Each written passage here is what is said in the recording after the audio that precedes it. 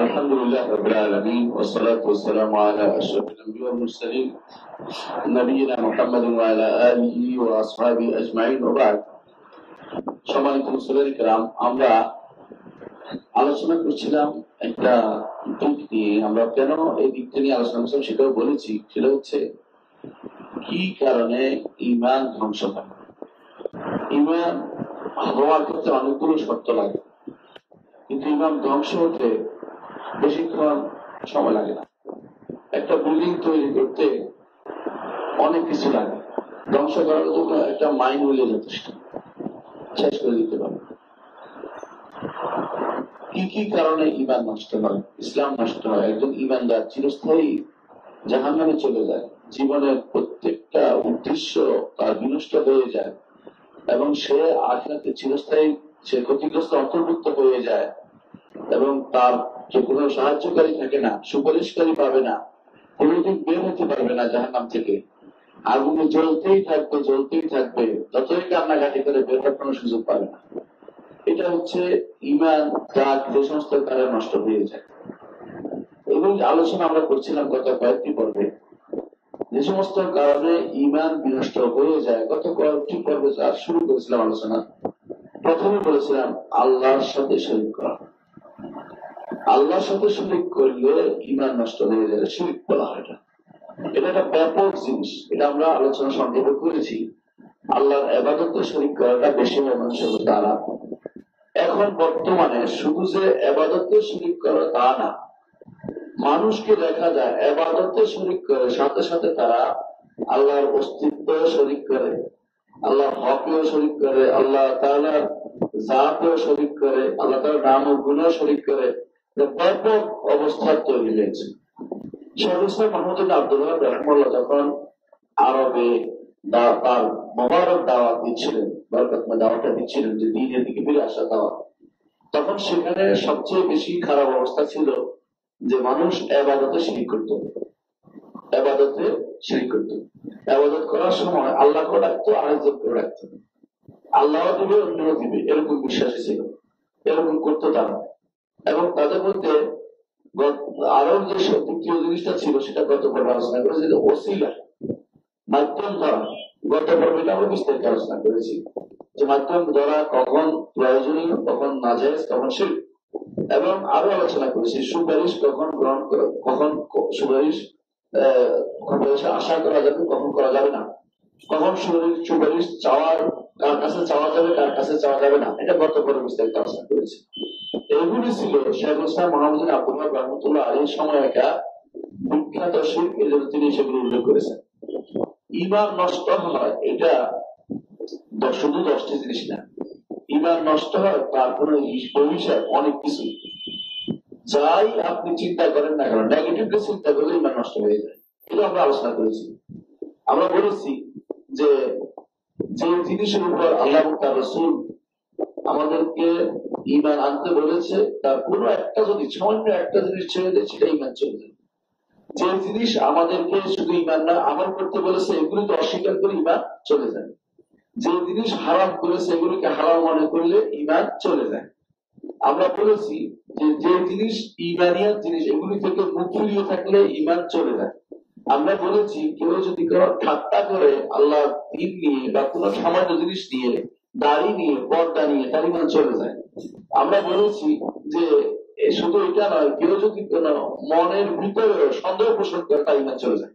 কোন একটা বিষয় নিয়ে আল্লাহ এবং তার রাসূল যা নিয়ে এসেছেন, তার কোন একটা বিষয় নিয়ে সন্দেহ করলে ঈমান চলে যায়।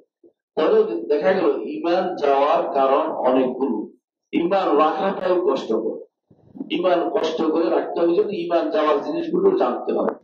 আমরা গত দুটি পর্বে বিস্তারিত আলোচনা করেছি। একটি হচ্ছে শিরকের মাধ্যমে ঈমান চলে যায়, আল্লাহর ইবাদতে শিরক করলে, এবং কিভাবে ইবাদতে শিরক হয় তার কিছু উদাহরণ আমরা দিয়েছি। কবরের কাছে জবে করলে, কবরওয়ালার জন্য মানত করলে, এবং কবরওয়ালা সিজদা করলে কবরওয়ালার জন্য, অথবা কবরের কাছে কিছু চাইলে, বড় বড় কবর নয়, যে দিতে পারে না তার কাছে চাইলেই তা হয়, যে দিতে পারে না তার কাছে মানত করলেই সেটা হয়। কবর হওয়া জরুরি না, জীবিত মানুষের কাছেও এরকম চাইলে সেটা শিরক হয়ে যাবে, শুধু কবর জরুরি না। আপনি আমি যদি মনে করি যে খাজা বাবা দিতে পারে তাহলে শিরিক হয়ে যাবে। তেমনি ভাবে আপনি আমি যদি মনে করি যে অমুক খানের অমুক দরবারের হুজুরে আমার ছেলে দিতে পারে, শিরিক হয়ে যাবে সঙ্গে সঙ্গে, কারণ এটা তাদের অধিকার নেই। তো শিরকের বিষয়টি আমরা প্রথমে আলোচনা করেছি। আজ দ্বিতীয় পর্ব, গত পর্বে আলোচনা করেছিলাম যে বেশিরভাগ মানুষ শিরক বুঝলেও মাধ্যম ছাড়ে না। শিরকটা বলে যে আচ্ছা আবাদ করবো, আল্লাহর আবাদ করবো না, কিন্তু মাধ্যম ছাড়ে না। কয় কি সরাসরি আল্লাহর কাছে কেমনে যাব? আমাদের তো আমরা তো আমার পাপি টাপি মানুষ, আল্লাহর কাছে কেমনে যাই? যদি কেউ আল্লাহর কাছে আমাদের কথা উঠে দেয় তবে না আমাদের জিনিসটা হবে। আমি এই মুখ দিয়ে আমার কাছে কেমনে চাই? কত অপরাধ করেছি আমরা, কত আলোচনা করেছি। এগুলো হচ্ছে জাহিলি ধ্যান। কেন জাহিলি ধ্যান আপনাদের বলেছি? জাহিলিরা মনে করতো যেই কাপড় দিয়ে গুনাহ করেছি ওই কাপড় পরে তো আল্লাহর ইবাদত করা যাবে। এই জন্য তারা কাবা শরীফের ল্যাংটা ইবাদত করত। কি রকম ল্যাংটা হয়ে কাবার তোয়ার করত। এই জাহিলি যে চিত্র আমাদের সমাজে, জাহিলি যে চিত্র, এটা এখনো রয়ে গেছে। সমাজের একটি বিরাট অংশ মনে করে যে আল্লাহর কাছে সরাসরি চাওয়া যাবে না, আল্লাহর কাছে সরাসরি ধর্ণা দেওয়া যাবে না, মাধ্যম ধরতে হবে, লোক ধরতে হবে, সুপারিশ নিতে হবে, কেউ না কেউ সুপারিশ করে পৌঁছাই দিবে, অথবা কোনো না কোনো একটা কোনো কানেকশন তো লাগবে। এগুলো জাতীয় জিনিসগুলো তারা মনে করে থাকে। অথচ রব্বুল আলামিন ডাকছেন উদউনি আস্তাজিব লাকুম, আমাকে ডাকো আমি তোমার ডাকে সাড়া দেব। রব্বুল আলামিন বলছেন ওয়াইজা সাআলাকা ইবাদি আন্নি ফাইন্নী করিব উজিবু দাওয়াতাদ দাঈ ইযা দাআন ফালিস্তাজিবু লি ওয়া লিইউমিনু বিল আল্লাহ ইয়ারশুদুন। যখন আমার বান্দারা আমার সম্পর্কে প্রশ্ন করে দূরে না নিকটে, বলো আমি নিকটে। নিকটে তিনি আরশের উপর থেকেই তিনি সবকিছু দেখেন এবং সবকিছু শুনেন। সবার আহ্বানে তিনি সাড়া দেন। যত মানুষ তাকে ডাকে তত মানুষের সাড়া দিতে আপনার অসুবিধা হয়। দুনিয়ার মানুষ একটি শুনে তো আরেকটি শুনে না, একসাথে দুই তিনটা কথা শুনতে পায় না। কিন্তু রব্বুল আলামিন তার শোনাও আমাদের শোনার মতো না। তিনি শুনেন সবকিছু। বিপরীত বিপরীত মেরুর মানুষ যে কথা বলছে, যেই ভাষায় হাজার ভাষায় কথা বলছে মানুষ, যেই বর্ণে কথা বলছে, যে টোনে কথা বলছে, সবই আমার রব্বুল আলামিন বুঝেন। আরবি, বাংলা, হিন্দি, মালয়ালম, কোন ভাষা আমার রব্বুল আলামিনের কাছে সামান্যতম বাতাসায় বাদ হয় না। একজনের কথা আরেকজনের কাছে বলতে হলে আমরা বলি একদম চুপ করো, আমি একজন শুনি। এটা তো আল্লাহ দিয়েছেন বলে কলমটা এরকমই যে একটা শুনবে একটা শুনবে না। কিন্তু রব্বুল আলামিন তার শোনা আমাদের এই শোনার মতো নয়। সুতরাং এই জাতীয় জিনিস আমরা বক্তব্য বিস্তারিত আলোচনা করেছি যে মাধ্যম ধরার কোনো প্রয়োজন নেই। দিন শিখার জন্য শুধুমাত্র মাধ্যম দেখতে হবে, এবং সেটা হচ্ছে আলেমদের কাজ। আলেমদের কাছে যেতে হবে। কি জন্য? দিন শিখার জন্য। আল্লাহ বলে দিয়েছেন ফাসআলু আহলা যিকরি ইন কুনতুম লা তা'লামুন, যদি দিন সম্পর্কে না জানো আলেমদের কাছে যাও, তারা তোমাদেরকে জানিয়ে দেবে। কোন দরবারে, কোন পীরের কাছে, কোন মাসের কাছে, গাছের কাছে এগুলির জন্য যাওয়ার জন্য আল্লাহ তাআলা আমাদেরকে অনুমতি দেয়নি, বরং গেলে কি হবে? শিরক হয়ে যাবে। এই জন্য আমাদের উচিত বেশি বেশি করে এই জিনিসটা বোঝা যে সব অবস্থায় আমরা শিরক মুক্তগামী থাকবো, তেমনি ভাবে মাধ্যম ধরা থেকে মুক্তি থাকবো। মাধ্যম ধরবো কি? আমরা গতবার বলেছিলাম তিনটি জিনিসের মাধ্যম আমরা ধরবো। তিনটি জিনিসের মাধ্যম আমরা ধরবো। এক নম্বর হচ্ছে আমরা আল্লাহর নাম এবং গুণের মাধ্যম ধরে আল্লাহর কাছে চাইবো। আল্লাহ তোমার রহমান নাম আছে, তুমি রহমত করো, আমাকে তুমি রহমত করো। আল্লাহ তোমার রহিম নাম আছে, রহমত করো, আমাকে রহমত করো। আল্লাহ তুমি গফুর, ক্ষমাশীল, তুমি ক্ষমা করতে ভালোবাসো, আমাকে ক্ষমা করে দাও। আল্লাহ ইন্নাকা আফুউন তুহিব্বুল আফওয়া। এইভাবে একটি একটি নাম ধরে ধরে প্রত্যেকটি নামের ইবাদত আছে। যারা নাম সম্পর্কে অজ্ঞ তারা আল্লাহর ইবাদত করতে অজ্ঞ। আল্লাহর নাম যারা স্বীকার করে না, যারা আল্লাহর গুণ স্বীকার করে না, তারা আল্লাহর ইবাদত করতে পারে না। এই জন্য তারা বাইরে বাইরে হাঁটে, দিনের ভিতরে থাকে না। তারা অনেক সময় দিন থেকে বের হয়ে যায়, তারা জানে না আল্লাহকে কি দিয়ে ডাকবে। অনেকে গান বানায়, কি নাম ধরে ডাকবো তোমার, মানা করছে কে? আল্লাহ তো নাম তো অনেক আছে, আল্লাহ বলেই দিয়েছেন ওয়ালিল্লাহিল আসমাউল হুসনা ফাদউহু বিহা, আল্লাহর সুন্দর সুন্দর নাম আছে, ওগুলো দিয়ে আল্লাহকে ডাক।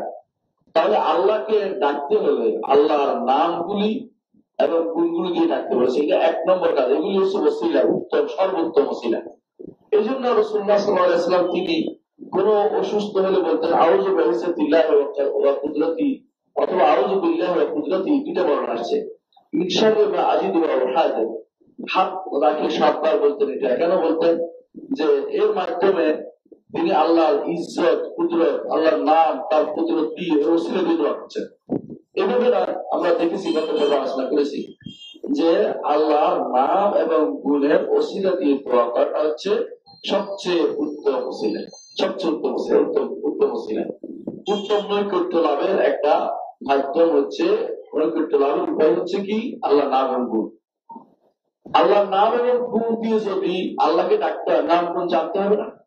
জানতে হবে। আমরা গত বড় বলেছিলাম যে অধিকাংশ মানুষ আল্লাহর নাম গুণ সম্পর্কে অজ্ঞ, এবং আশ্চর্যের বিষয় হচ্ছে একটা বিরাট সংখ্যক লোক আল্লাহর নাম গুণকে অস্বীকার করে।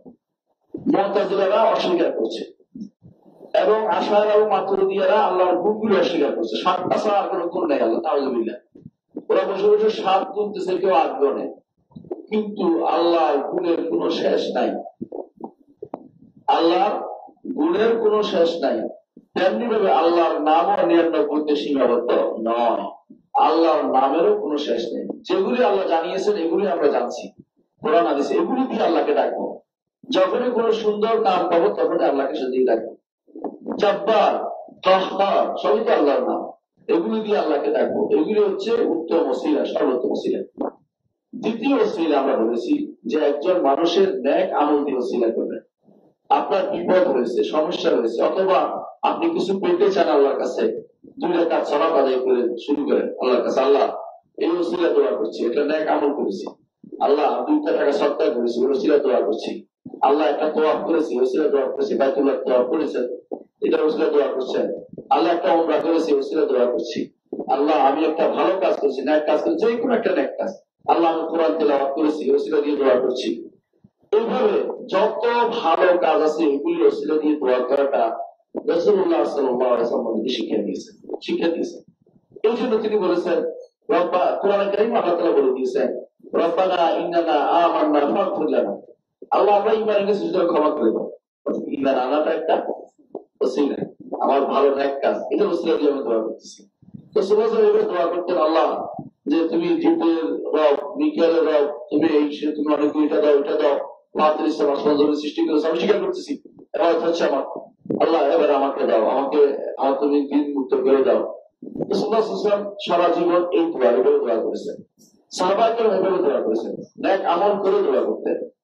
এবং নেক আমল যারা করতো তাদের কাছে দোয়ার জন্য 3 নম্বরটা, তারা বলতো আপনি নেক আমল করেছেন, অথবা আপনি তারা নেক আমল করছেন, যে আমাদের জন্য সবাই মিলে দোয়া করি আমরা, এটাও জায়েজ আছে। কখনো কখনো এটা করতে হয়।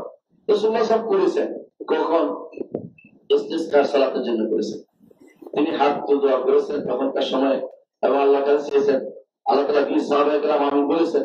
তাহলে বোঝা গেল যে নেক লোকের, সৎ লোকের সাথে মিলিত হয়ে দোয়া করা, এটা হচ্ছে উত্তম ওসিলা।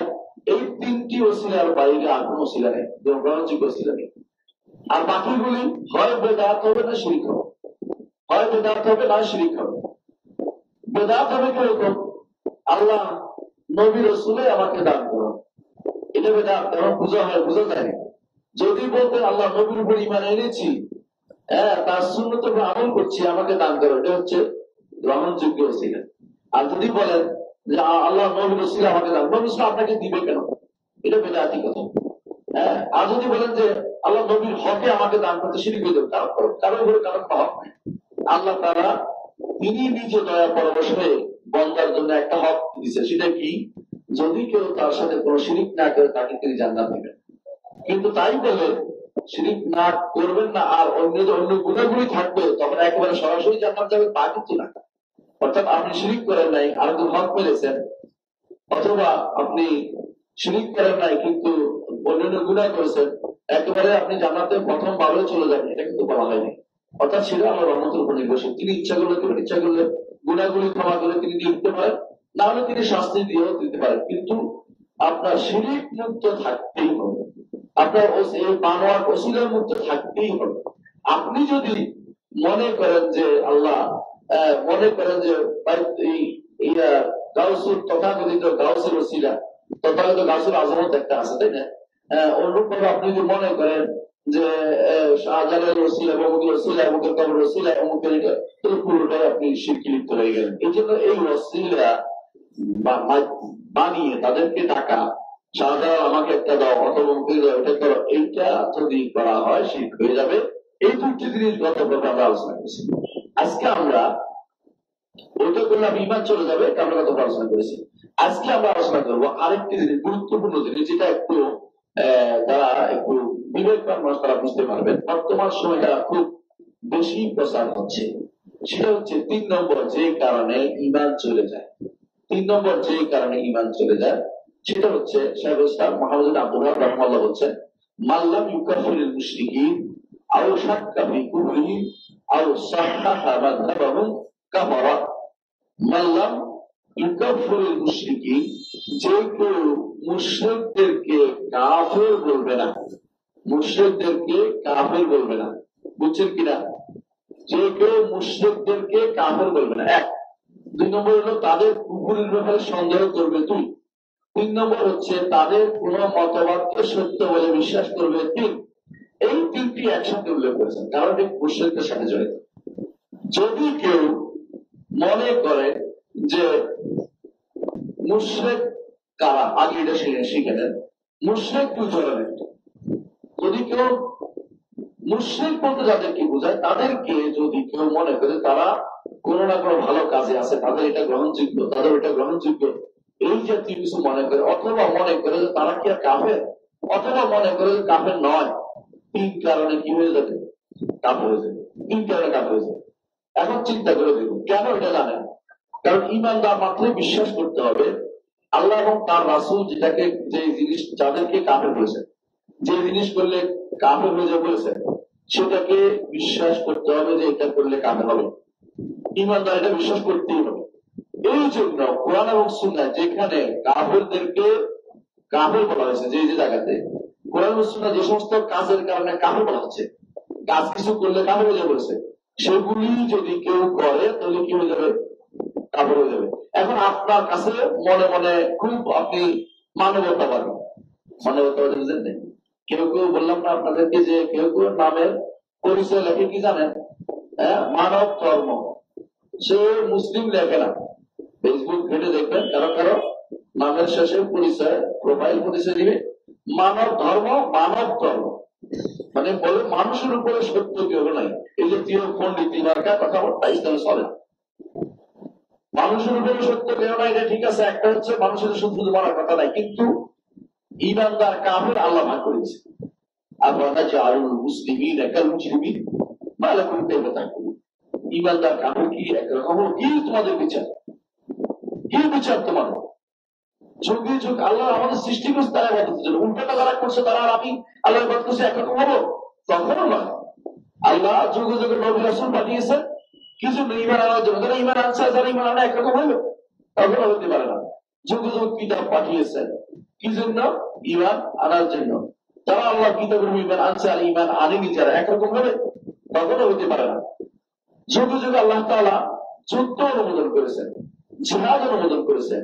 বদরের যুদ্ধ হয়েছে, উহুদের যুদ্ধ, খন্দকের যুদ্ধ, পথে মক্কা, কত যুদ্ধ হল। রাসূলুল্লাহ সাল্লাল্লাহু আলাইহি ওয়াসাল্লাম জীবনে বহু যুদ্ধ করেছেন, 10টি যুদ্ধ, 46টা সারায়া, এতগুলি কাজ করেছেন এবং সরিয়া এগুলি তিনি করেছেন। এত যুদ্ধের পরও আপনি বললেন যে সমান কথা। হ্যাঁ, আবু জাহাল আর বেলাল যদি সমান হয় আপনার কাছে, আবু তালেব আর আলী যদি সমান হয়, হবে? কখনো হতে পারে না। একজন ইমানদার, একজন কাফের, কি কথা নাই? ইমানদার কাফেরকে এক চোখে দেখা, একরকম করে দেখা, ইমানদার কাফের কোন সমস্যা নেই মনে করা, তাদের সাথে এক পাতে বসে খাওয়া, তাদের সাথে এক রকমের কাজ করে যাওয়া, এটা ইমানদার দ্বারা হতে পারে। ইমানদার মনে করবে যে এরা কাফের, আমি ইমানদার, এটা মনে রাখতেই হবে তাকে। অর্থাৎ তার মধ্যে ইজ্জতুন নফস থাকবে, তার মধ্যে থাকবে যে আমি ইমান এনেছি, ইমান এনেছি। এই ইমান আনাটা আল্লাহর পক্ষ থেকে স্পেশাল রহমত এবং দয়া তার প্রতি। হেদায়েত তার এসেছে, যারা হেদায়েত পায়নি একরকম হতে পারে না। এই জন্য প্রতিদিন সে দোয়া করে, যখন সালাতে দাঁড়ায়, ইহদিনাস সিরাতাল মুস্তাকিম, সিরাতাল্লাযিনা আনআমতা আলাইহিম। এরপরে বলে যাদের সালাত, যাদের উপর আল্লাহর গজব নাযিল হয়েছে, যাদের পথ ভ্রষ্ট, ওদের পথ আমি চাই না। যদি সমান হতে তাহলে আপনি কেন প্রতিদিন প্রতি সালাতে প্রতি রাকাতে আপনি বারবার কেন আলাদা করছেন? আপনার তো আর হেদায়েত চাওয়ার দরকার ছিল না। আপনি হেদায়েত চাচ্ছেন কেন? একরকম হইতে পারে না, একরকম হইতে পারে না। ইমানদার কাফের কখনো একরকম হতে পারে না। আল্লাহ তাআলা নিজে বলেছেন কখনো ইমানদার কাফেরকে এক করা যাবে না, কোন জায়গাতেই। এই জন্য রাসূলুল্লাহ সাল্লাল্লাহু আলাইহি ওয়াসাল্লাম বলেছেন লা ইয়াতরাআ নারানি, ইমানদার এবং কাফের আগুন একসাথে জ্বলতে পারে না। আমাদের দেশে অনেকে একসাথে বসে খায় চলছে, ইমানটা নাই সব ভালো, এই সমস্ত কথা বলা যাবে না। ইমান নাই তো কিছুই নেই, ইমান আছে সব আছে। সে যত গুণাগারী হোক, ইমান আছে তার মুক্তির উপায় আছে। ইমান নাই যত ভালো কাজই করুক তার কোনো মুক্তির উপায় নেই। তাহলে বোঝা গেল যে কাফেরকে কাফের বলতে দিকে থাকা উচিত না। এই কাফের মুশরিকরা আবার দুই ধরনের। এবার কি দুই ধরনের? এক ধরনের কাফের মুশরিক জন্মগত ভাবে কাফের, অর্থাৎ তারা কাফের মুশরিক হয়েই আছে। যেমন বর্তমান বিশ্বে যারা ইহুদি, যারা নাসারা, অনেকে মনে করতে পারে ইহুদি নাসারা কাফের না, এটা বলবো একটু পরে। তারা ইহুদি, নাসারা, বৌদ্ধ, হিন্দু, জৈন, তারপরে আরো কত ধর্ম কথা বললাম না আপনি, এগুলি যারা অনুশীলন করে তারা সবাই কাফের, তারা সবাই কাফের। এটা বিশ্বাস করতে হবে, এটা বিশ্বাস করতে হবে। বর্তমান সময়ে দুর্ভাগ্যের বিষয় একটা বিরাট গোষ্ঠী জন্ম নিয়েছে যারা কাফের বলতে তাদের মনে কষ্ট হয়। ওদের কাফের বলে বলছে এত কঠিন কথা, তো কি বলতাম? ইমানদার বলতাম। তো ইমান আনুক, আমি তো ইমানদার বলতে রাজি আছি। তারা ইমান আনুক। আল্লাহ তাআলা তাদেরকে কোরআনের শুরুতেই 3 ভাগে ভাগ করে দিয়েছে দুনিয়ার মানুষকে। একবার হলো ইমানদার, একবার হলো কাফের, আরেকবার হলো মুনাফিক। 3 ভাগে ভাগ করে দিয়েছে। মুনাফিকের পরিচয় জানা যায় না, বাহ্যিক দৃষ্টিতে ইমানদার, ভিতরে ভিতরে তারা মুনাফিক। আমরা জানি যে কারা মুনাফিক, আকীদাগত মুনাফিক। জানেন তো আকীদাগত মুনাফিক আমরা অনেকেই মনে করি, কেউ যদি মিথ্যা বলে, কেউ যদি কোনো ওয়াদা খেলাপ করে, কেউ যদি কোনো ঝগড়া করে, ঝগড়া করলে খারাপ কথা বলে, অথবা যদি কেউ যদি কোনো বেশি বেশি করে আমাদের খেয়াল করে, এই যে অথবা কেউ যদি কোনো চুক্তি ভঙ্গ করে, 5টা জিনিস, এটা করলে বুঝে মুনাফিক। এর আসল মুনাফিকের জায়গা কিন্তু বুঝতে পারেন নাই। আসল মুনাফিক হচ্ছে ওই মুনাফিক যেই মুনাফিকের কারণে ইমান থেকে বেরিয়ে যায় এবং জাহান্নামের সর্বনিম্ন স্তরে চলে যায়। সেটা আগে রাখতে হবে। সেটা কারণ সেটা হচ্ছে 1 নম্বর হচ্ছে যে রাসূলুল্লাহ সাল্লাল্লাহু আলাইহি ওয়াসাল্লাম সম্পর্কে তার মধ্যে কি আছে? বিদ্বেষ আছে, বিদ্বেষ, শত্রুতা আছে রাসূলের সাথে। 2 নম্বর হচ্ছে রাসূলকে ঘৃণা করে, অপমান, তাকে পছন্দ করে না, অপছন্দ করে। পার্থক্য আছে, একটা শত্রুতা লেগে যায়, একটা মনে মনে অপছন্দ। একটা হচ্ছে রাসূলুল্লাহ সাল্লাল্লাহু আলাইহি ওয়াসাল্লাম যা নিয়ে এসে তা ঘৃণা করে, আরেকটা হচ্ছে রাসূলুল্লাহ সাল্লাল্লাহু আলাইহি ওয়াসাল্লাম যা নিয়ে এসে তা অপছন্দ করে। পার্থক্য আছে 4টা। রাসূল সাহেব কি নিয়ে আসছেন? কোরআন নিয়ে আসছেন, হাদিস নিয়ে আসছেন, শরীয়ত নিয়ে আসছেন। রাসূলুল্লাহ সাল্লাল্লাহু আলাইহি ওয়াসাল্লাম যা ব্যক্তি সত্তা, সুন্নাত আছে, কাজ আছে তার, তিনি কি করেছেন এগুলিকে ঘৃণা করছে, এগুলি নিয়ে সমালোচনা করছে, এগুলি নিয়ে কথা বলছে, এগুলি নিয়ে তাদের কথা বলতে খুব পছন্দ, অনেকে এগুলি নিয়ে আলোচনা করে। রাসূলুল্লাহ সাল্লাল্লাহু আলাইহি ওয়াসাল্লামের দোষ ধরার জন্য বসে, নাউযুবিল্লাহ। এই জাতীয় লোকগুলো এবং সাথে সাথে ইমানদারদের বা ইমানদারদের উন্নতি দেখলে তাদের মনে কষ্ট আসে, ইমান বা ইমানদারদের অবনতি দেখলে তাদের মন খুশি হয়। 6টা জিনিস বলেছে। এই 6টা জিনিস যদি কোন ব্যক্তির মধ্যে পাওয়া যায়, 6টা জিনিসের যে কোনো একটা পাওয়া যায়, সে খাঁটি মুনাফিক। সে হচ্ছে খাঁটি মুনাফিক, খাঁটি মুনাফিক। অর্থাৎ সে একদম মুনাফিক, এমন মুনাফিক যে মুনাফিক জাহান্নামের সর্বনিম্ন স্তরে থাকবে। ইন্নাল মুনাফিকিনা ফি দারকিল আসফালি মিনান নার। আমরা ওই মুনাফিকদের আপনার পরিচয় পাবেন আপনার আশেপাশে লোকদের মাঝে, যারা বিভিন্ন সময় বড় বড় টিভি স্ক্রিনে হাজির হয়। দেখবেন যে তাদের মধ্যে কেউ কেউ ইসলামের শাশ্বত বিষয় নিয়ে তারা আবার সন্দেহ তৈরি করে। ইসলামে যেটা গ্রহণযোগ্য বিষয়, ওটার মধ্যে তারা সন্দেহ তৈরি করেছে। এগুলি আসলে তৈরি হয়েছে, এগুলি জন্ম হয়েছে, অথবা এগুলি লালিত পালিত হয়েছে কাফেরদের দস্তরখানে। সেখানে খেয়ে দিয়ে এসে এখানে এসে বেগুন ছাড়ে, আমাদের এখানে তাদের বয়স সুগন্ধি ছাড়ে, দুর্গন্ধ ছাড়ে। ওখানে যা খেয়েছে এখানে আসে সেটা ছাড়ে, সেখানে ওগুলাই দিচ্ছে। এরা সবচেয়ে নিকৃষ্টতম মুনাফিক। এদেরকে আপনারা চিনে রাখুন। যারা ইসলাম নিয়ে মিথ্যা কথা বলে, ইসলাম নিয়ে মিথ্যা অপবাদ দিতে পছন্দ করে, ইসলামের অবমাননা হলে খুশি হয় যারা, তারা নিকৃষ্টতম মুনাফিক, নিকৃষ্টতম মুনাফিক। কোরআনে আল্লাহ তাআলা প্রথম আমরা বলছি যে ঈমানদার ভাগ করেছেন আলাদা, কাফের ভাগ করেছেন আলাদা, কেমন? তারপরে মুনাফিকদের আলাদা ভাগ করেছেন। মুনাফিকদের সম্পর্কে বেশি বলেছেন কেন? 13টি আয়াত মুনাফিকদের সম্পর্কে বলেছেন বেশি। ঈমানদারদের সম্পর্কে কয়েকটি আয়াত, কাফেরদের একটি আয়াত, কারণ কাফেররা সবাই এক। এই জন্য মুনাফিকদের চিনার সমস্যা দেখে বেশি বেশি করে তাদের কিছু চিহ্ন বলে দিয়েছেন। চিহ্ন বলে দেওয়ার কারণে মানুষ বুঝতে পারবে এদেরকে আসলে কি, কত বড় মুনাফিক বুঝতে পারবে। তাহলে আপনি যদি আলাদা না হয়, আল্লাহ 3 রকমের আয়াত কেন নাযিল করলেন? অর্থাৎ আলাদা বিশ্বাস করতেই হবে। সুতরাং কোরআনে কারীমে, রাসূলের হাদিসে সব জায়গাতে ঈমানদার কাফেরকে আলাদা করে আপনি আলাদা বিশ্বাস করতে হবে। আমি অনেককে শুনেছি যে আচ্ছা আপনি বলছেন এরা তো একজনের বিশ্বাসী, আপনি এদেরকে আবার কাফের বলবেন। কারণ হচ্ছে আমাদের একটা ভুল ধারণা আছে যে এক আল্লাহ বিশ্বাস করলে ঈমানদার হয়ে যায়, তাই না? হয় নাকি? এক আল্লাহ বিশ্বাস করলে অথবা একজনের বিশ্বাস করলে ঈমানদার হয়ে যায়? অসম্ভব। আমরা প্রথম দিন বলেছিলাম ঈমান আনতে হলে 3টা জিনিস লাগবেই। আল্লাহর উপর ঈমান হতে হলে সত্যিকারের আল্লাহর উপর ঈমানের 3টা জিনিস লাগবে। 1 নম্বর হচ্ছে আল্লাহ তাআলা জাত, অর্থাৎ তার রুবুবিয়তের উপর ঈমান আনতে হবে রব হিসাবে। সেটা কি? তিনি শুধুমাত্র আমাদের স্রষ্টা, তিনি আমাদের মালিক এবং তিনি আমাদের যাবতীয় কর্ম নির্বাহ করেন। এই দিকটা একটা শুধুমাত্র হয়েছে, এটা লাগবে প্রথম, এটার উপরে রুবুবিয়ত করে। 2 নম্বর হচ্ছে আল্লাহর নাম এবং গুণের স্বীকৃতি দিয়ে সেগুলো দিয়ে তাকে রাখতে হবে।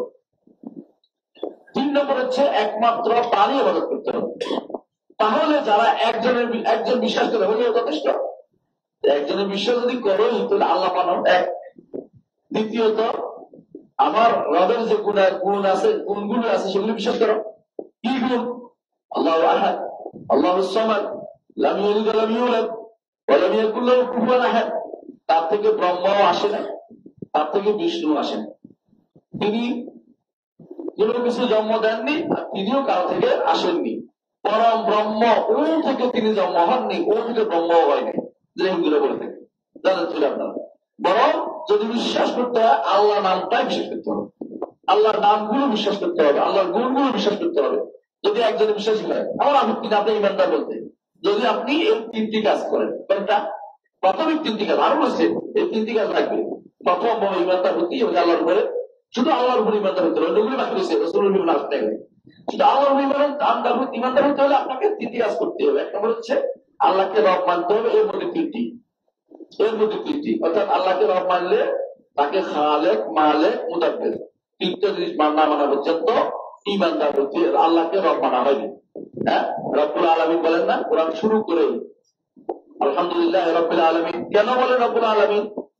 আমি আপনাদেরকে বলেছিলাম যে রব্বুল আলামিন, রব শব্দটি অর্থ অনেক ব্যাপক বলে আল্লাহ শুরু করেছেন দিয়ে যে রব আগে স্বীকার করো, তারপর আর রহমানির রহিম নাম স্বীকার করো, আল্লাহর নাম গুণ স্বীকার করো। মালিক ইয়াউমিদ্দিন, আমি পরিচালক, আমার ইবাদত করো। ইয়াকা নাবুদু ওয়া ইয়াকা নাস্তাইন স্বীকার করো। সূরা ফাতিহা হচ্ছে পুরো কোরআনের খোলাসা, পুরো কোরআনের খোলাসা, বৈশিষ্ট্য পুরো কোরআনটাকে যেন সূরা ফাতিহাতে দিয়ে দিয়েছে। তাওহীদ বুঝতে হলে আলহামদুলিল্লাহ রাব্বিল আলামিন যথেষ্ট, শুধু একটু। কেন? এর মধ্যে আপনার তাওহীদ পুরোটাই রয়ে গেছে।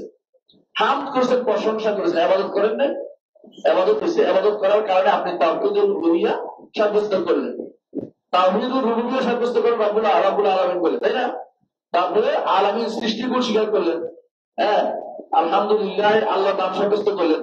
একই আয়াতের ভিতরে আপনার তাওহীদুর রুবুবিয়্যাহ আছে, উলুহিয়্যাহ আছে, আসমা সিফাত আছে, একটি আয়াতের ভিতরে।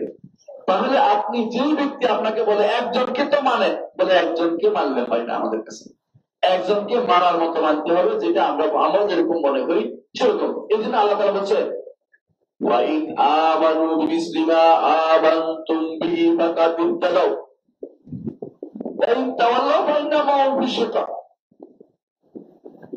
যদি তারা ঈমান আনে, তোমরা যেভাবে ঈমান আনছো সেরকম ঈমান আনো, তাহলে অবশ্যই হেদায়েত পাইছে। যদি তারা এরকম ইমান না আনে তাহলে তারা ঝগড়ার মধ্যে লিপ্ত আছে, ঠিক ঝগড়ার মধ্যে লিপ্ত আছে।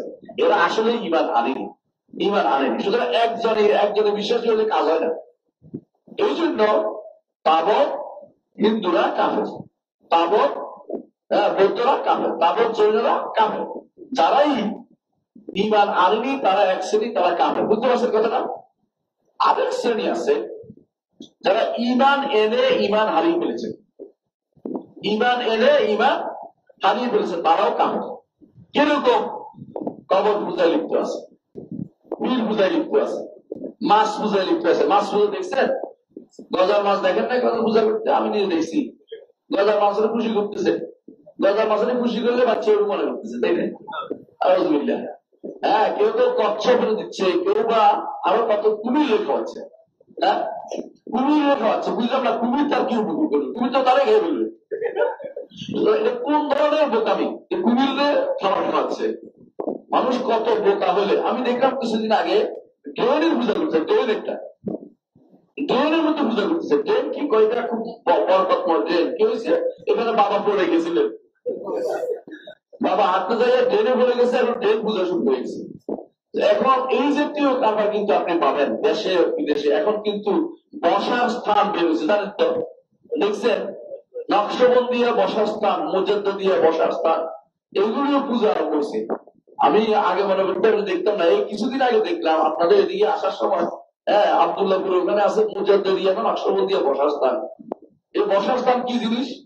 মানে ওরা এখন নতুন পদ্ধতি আবিষ্কার করেছে, আপনাদের দেখিনি, নতুন দেখতেছি। আর কোনদিন মনে করি না কিছু একটা হতে পারে। সুতরাং বুঝতে হবে এটাই যে যারা কাফের, ওদের কুফরি চিনতে কোনো আমাদের অসুবিধা হচ্ছে না। পাইকারি কাফের কারা? এরা হিন্দু, বৌদ্ধ, জৈন। জৈনদের দেখছেন কোনোদিন? কে দেখছে? একজন দেখেন নাই। জৈনরা সারা শরীর ল্যাংটা থাকে, শুধুমাত্র নাকের উপরে একটা কাপড় দেয়। কেন? নাকের ভিতরে যেন পোকামাকড় ঢুকে মরে না যায়। এবং তারা হাঁটার সময় হ্যাঁ একটা এই ঝাড়ু ছিল তো, ঝাড়ু নিয়ে থাকে। কারণ পায়ের নিচে যদি কোনো পোকামাকড় মরে যায় তো সমস্যা। এই জন্য ঝাড়ু দিয়ে দৌড়ায়, আস্তে আস্তে দৌড়ায়। এরা হলো জৈন। এরা ভারতে আছে, ভারতের সংসদই বলে, হ্যাঁ, ওইখানে তারা হাজির হয়। ওই ছবিটা কাউকে দেখানো হয় না, উপর দিকে ইয়ে করে রাখে, ইলিজিবল করে রাখে, দেখতে যেন পায় না পায়। মুখ দিয়ে সে ল্যাংটা হইয়া কথা বলতে বলতে ল্যাংটা হইয়া চলে যাচ্ছে। কেমন দৃষ্টিকটু আপনি একটু চিন্তা করেন। এরাও বলে ধর্ম, এইটাও ভারতে আছে। এবং এরাও অনুসারী। ভারতে একটা বিরাট গোষ্ঠীর জৈন ধর্ম অনুসারী, এবং এরা ভারতের সংসদের সদস্য আছে। এবং এভাবে একটা হয়ে তারা ভারতে যেতে যায়। এদেরকে বলে দিগম্বর। দিগম্বর করে মানুষটা একটা হলে দিগম্বর, মানে আকাশকে তারা দিককে তারা নিজের মনে করছে যে অতিরিক্ত কাপড় থাকা দোষণীয়। কাপড় রাখবে না, গায়ে কোনো কাপড় রাখলে দোষণীয়। কেন? এই কাপড় তো নিশ্চয়ই কোনো গাছ কেটে বানানো হয়েছে, অথবা নিশ্চয়ই কোনো সুতা করতে গেছে, পোকা করতে গেছে। না না, কাপড় রাখা যাবে না, কাপড় প্রচলন করা যাবে না। কাপড় রাখলে তো অন্য কোনো প্রচলন হয়ে গেল, কাপড় হয়ে যাবে না, এটা একদম একটা হাঁটবে। তো নাকের ভিতরে নিঃশ্বাসের সময় কোনো কিছু যায় কিনা, এই জন্য কাপড় দিয়ে নাক ডেকে রাখে। পাগল কাকে বলে না, কিছু বলা যাবে না, কারণ এখন তো সর্বধর্মের সম্মান করতে হবে, একটা আইডিয়া হইতে পারে। সেই জন্য আমরা কিছু বলবো না, আমরা চুপ করে থাকি। এখন শুনেন তাহলে বাকি কথা। তাহলে বোঝা গেল যে কিছু কিছু বাতিল ধর্ম আছে। আপনি বাতিল এমন জিনিস যেটা কোনো কষ্ট করে দেখাতে হয় না, বুঝতে পারে মানুষ। আল্লাহ তাআলা বলছেন কুল হাক্কু ওয়া যাহাকাল বাতিল ইন্নাল বাতিলা কানা যাহুকা। শাইখুল ইসলাম ইবনে তাইমিয়া রাহমাতুল্লাহ আলাইহি বলেন, তাকে জিজ্ঞাসা করা হয়েছিল যে আপনি কিভাবে এই নবী যারা তাদের যে মুজিজা বা আয়াত নিদর্শন, এর মধ্যে আর যারা বেলকিবাজ তাদের নিদর্শনের পার্থক্য কিভাবে করবেন? উনি বলছে যে যারা বেলকি দেয়, তারা নবী যারা, তারা কি কখনো একরকম হয়? একরকম হয় দেখছেন? কখনো যারা বেলকিগিরি করে তারা সবচেয়ে নিকৃষ্টতম নোংরা তো মানুষ হয়। নোংরা একেবারে নোংরা। দেখবে যে কোনো তারপরে কোনো বালাই নেই, ওরা সিগারেট খাচ্ছে, এই খাচ্ছে, ওই খাচ্ছে, দুনিয়া নিকৃষ্টতম কাজগুলো তারা করে বেড়াচ্ছে। এদেরকে দেখলেই বোঝা যায়। আর নবীদের পবিত্র হচ্ছে, চেহারা পবিত্র, দেখলেই বুঝে। রাসূলুল্লাহ সাল্লাল্লাহু আলাইহি ওয়াসাল্লামের কাছে আসছে এক লোক, মুসাইলামার উপর ঈমান আনছে। মুসাইলামা কাযযাব নাম শুনেছেন? মুসাইলামা কাযযাবের উপর ঈমান আনছে। ঈমান আইনে রাসূলুল্লাহ সাল্লাল্লাহু আলাইহি ওয়াসাল্লামের কাছে আসছে। আসে তার চেহারার দিকে তাকায় বলতেছে আল্লাহ আমি শপথ করে বলছি আপনার চেহারাটা কোনো মিথ্যাবাদীর চেহারা না, সত্যবাদী। সুবহানাল্লাহ। বলা কিন্নি বলা কিন্না কিন্তু আমার বংশ রবিয়া, আমার বংশের লোক আমার কাছে মিথ্যাবাদী হলে তুমি সত্যবাদী চেয়ে বেশি ভালো। প্রমাণিত হলো এটা যে সত্যবাদী মিথ্যাবাদী চিনার ক্ষেত্রে সে প্রমাণ দিল যে আমার বংশের লোকটা মিথ্যাবাদী, তারপরেই কেন বসে হয়েছে কেন? অন্ধত্ব। এটার নামই হচ্ছে দলীয় অন্ধত্ব অথবা গোত্রীয় অন্ধত্ব। এটা চলে অনেকের কাছে, ভুল হইলেও মেনে নেব, উনি ভুল হলো আমার লোক। এই জাতীয় জিনিসগুলো মানুষের ভিতরে কাজ করে ভাই, সত্যি এটা কাজ করে, আপনি দেখবেন ভালো করে। অনেক মানুষ হক জানার ভোট দিতে চায় না, উনি তো আমার লোক, আমার তোমার কেউ না কারো। দুনিয়ার বুকে কিছুক্ষণ শুধু আপনার আমার, কবরে গেলে কেউ কারো না। সেদিন নসবও থাকবে না, দলও থাকবে না, কিছু থাকবে না। কি থাকবে? নেককার বান্দারা থাকবে, আমল থাকবে, বন্ধুত্ব থাকবে, সত্যিকার বন্ধুত্ব। দিনই যেটা ছিল সেদিন বন্ধুরা শত্রু হবে, কেবল মুত্তাকিরা কিন্তু শত্রু হবে। তারা সময় মতো যাইয়া তার বন্ধুকে জাহান্নাম থেকে বের করে নিয়ে আসবে। সুপারিশ করি, আমার বন্ধু ছিল, আমার সাথে সালাত আদায় করতো, এটা আলাদা। তাহলে এদেরকে কাফেরদেরকে চিনতে কোনো অসুবিধা হয় না। ইমানদার কাফেরের মধ্যে কিছু কাফের আছে, তাদেরকে সবাই চিনতে পারে, কিন্তু পার্থক্য হচ্ছে কিছু কাফের আছে এদের ব্যাপারে আপনার আমার ব্যাপারে কেউ সন্দেহ তৈরি করতে পারে। সেটা কোনটা জানেন? ইহুদি এবং নাসারা। ইহুদি এবং নাসারার ব্যাপারে আপনার কাছে বলতে পারে যে ইহুদি নাসারাদের আবার কি হলো, ওরা তো ইমানদার। কেউ তো সালাকি করে একটা শব্দ করে আসমানি দিন, আসমানি ধর্ম। অসম্ভব। আসমানি ধর্ম একটাই, সেটা কি? ইসলাম। আসমানি ধর্ম এগুলি নয়, ইহুদিবাদ নাসারাবাদ। আল্লাহ তাআলা কখনো সেগুলি নাজিল করেন নাই। আল্লাহ তাআলা যেগুলো নাজিল করেন এগুলি যদি কোনো আসমানি ধর্ম বলে বিশ্বাস করে তাই ইমান চলবে। এই জন্য এগুলো অনেকে বলে থাকে আসমানি ধর্ম না, আসমানি ধর্ম নয়, এগুলো বলা যাবে না, কখনো আসমানি ধর্ম বলা যাবে না। কেউ কেউ ইব্রাহিমী ধর্ম বলে, কেউ নতুন নতুন পরিভাষা জারি করছে, এখন দেখলাম নতুন পরিভাষা। সর্বধর্ম প্রার্থনা সভা হয় কোন দিক দিয়ে? ও কোন দিকে চায়? ও তো নিচের দিকে, আমি কোন দিকে? আমি উপরের দিকে। কত পার্থক্য! এটা কি করে আপনি বসে রয়েছে, ও ধ্যান করতেছে সব বন্ধ করে, আমি তো আল্লাহ দিকে চাইছি। কত পার্থক্য! সর্বধর্ম কেমন একটা হইলই না, এখানে বসলেই তো একসাথে হইল না, পাশে বসলেই তো একসাথে হয় না। তাহলে বোঝা গেল যে এগুলি হচ্ছে ভ্রষ্টতা, এগুলি কখনো ইমানদারের কাজ হতে পারে না। এগুলো বুঝতে পারে যে কাফের কে আর ইমানদার কে, সে বুঝতে পারে। তাহলে প্রথমে বলি, প্রথম কাফের যাদের কাফের বলতে হবে হচ্ছে হিন্দু, বৌদ্ধ, জৈন, এরা কাফের। যদি ইমান আনতে আমার আপত্তি নেই, আলহামদুলিল্লাহ, আমরা ইমান আনলে আমার ভাই হিসেবে নিয়ে নেবো, কিন্তু আমাদের মত করে ইমান আনতে হবে। যেভাবে আল্লাহ বলেছে সাহাবায়ে কেরাম আপনাদের মতো যারা ইমান এনেছে, তাদের যদি আপনাদের মতো কেউ ইমান আনলে সেই ইমান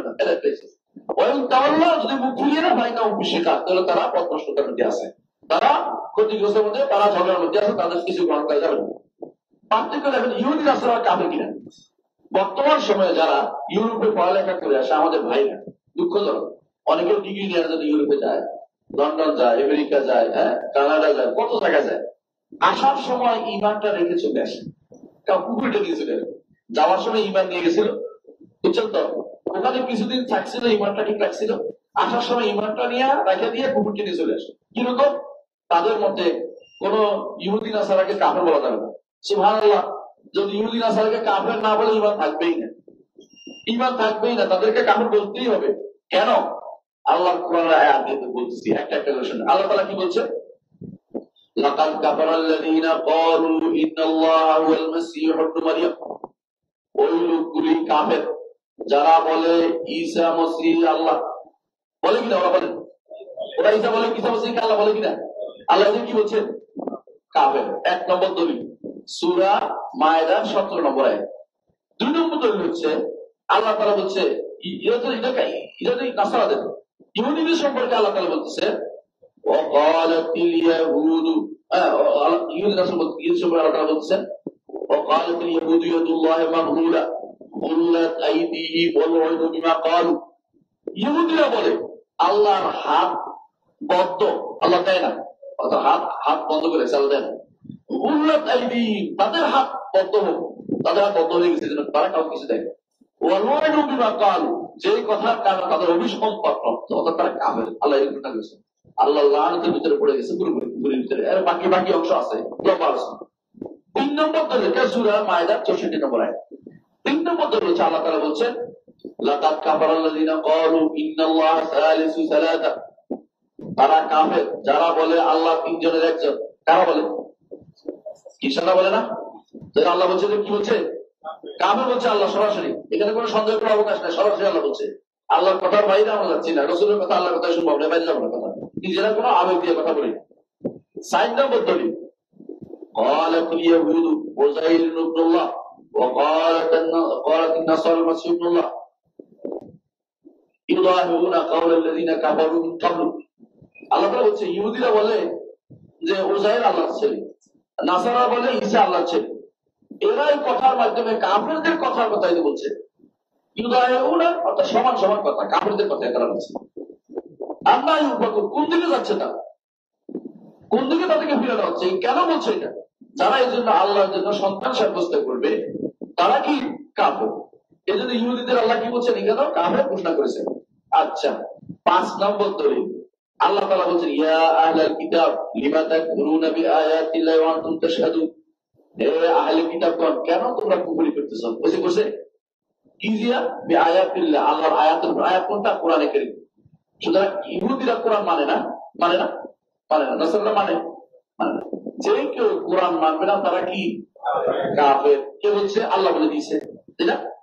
আচ্ছা, 6 নম্বর আয়াত আল্লাহ তাআলা বলছেন, লাকাদ সামিআল্লাহু ক্বালাল্লাযিনা ক্বালু ইন্নাল্লাহা ফাকীর সানাকতুবু মা ক্বালু ওয়া কাদ্দামুল আম্বিয়া। এভাবে আল্লাহ তাআলা বলছেন যারা বলে যে আল্লাহ ফকির, আমরা ধনী, আল্লাহ বলছে আমি লিখে রাখছি শয়তানদের কথা, তাদেরকে আমি কঠিন শাস্তি দেব জাহান্নামে।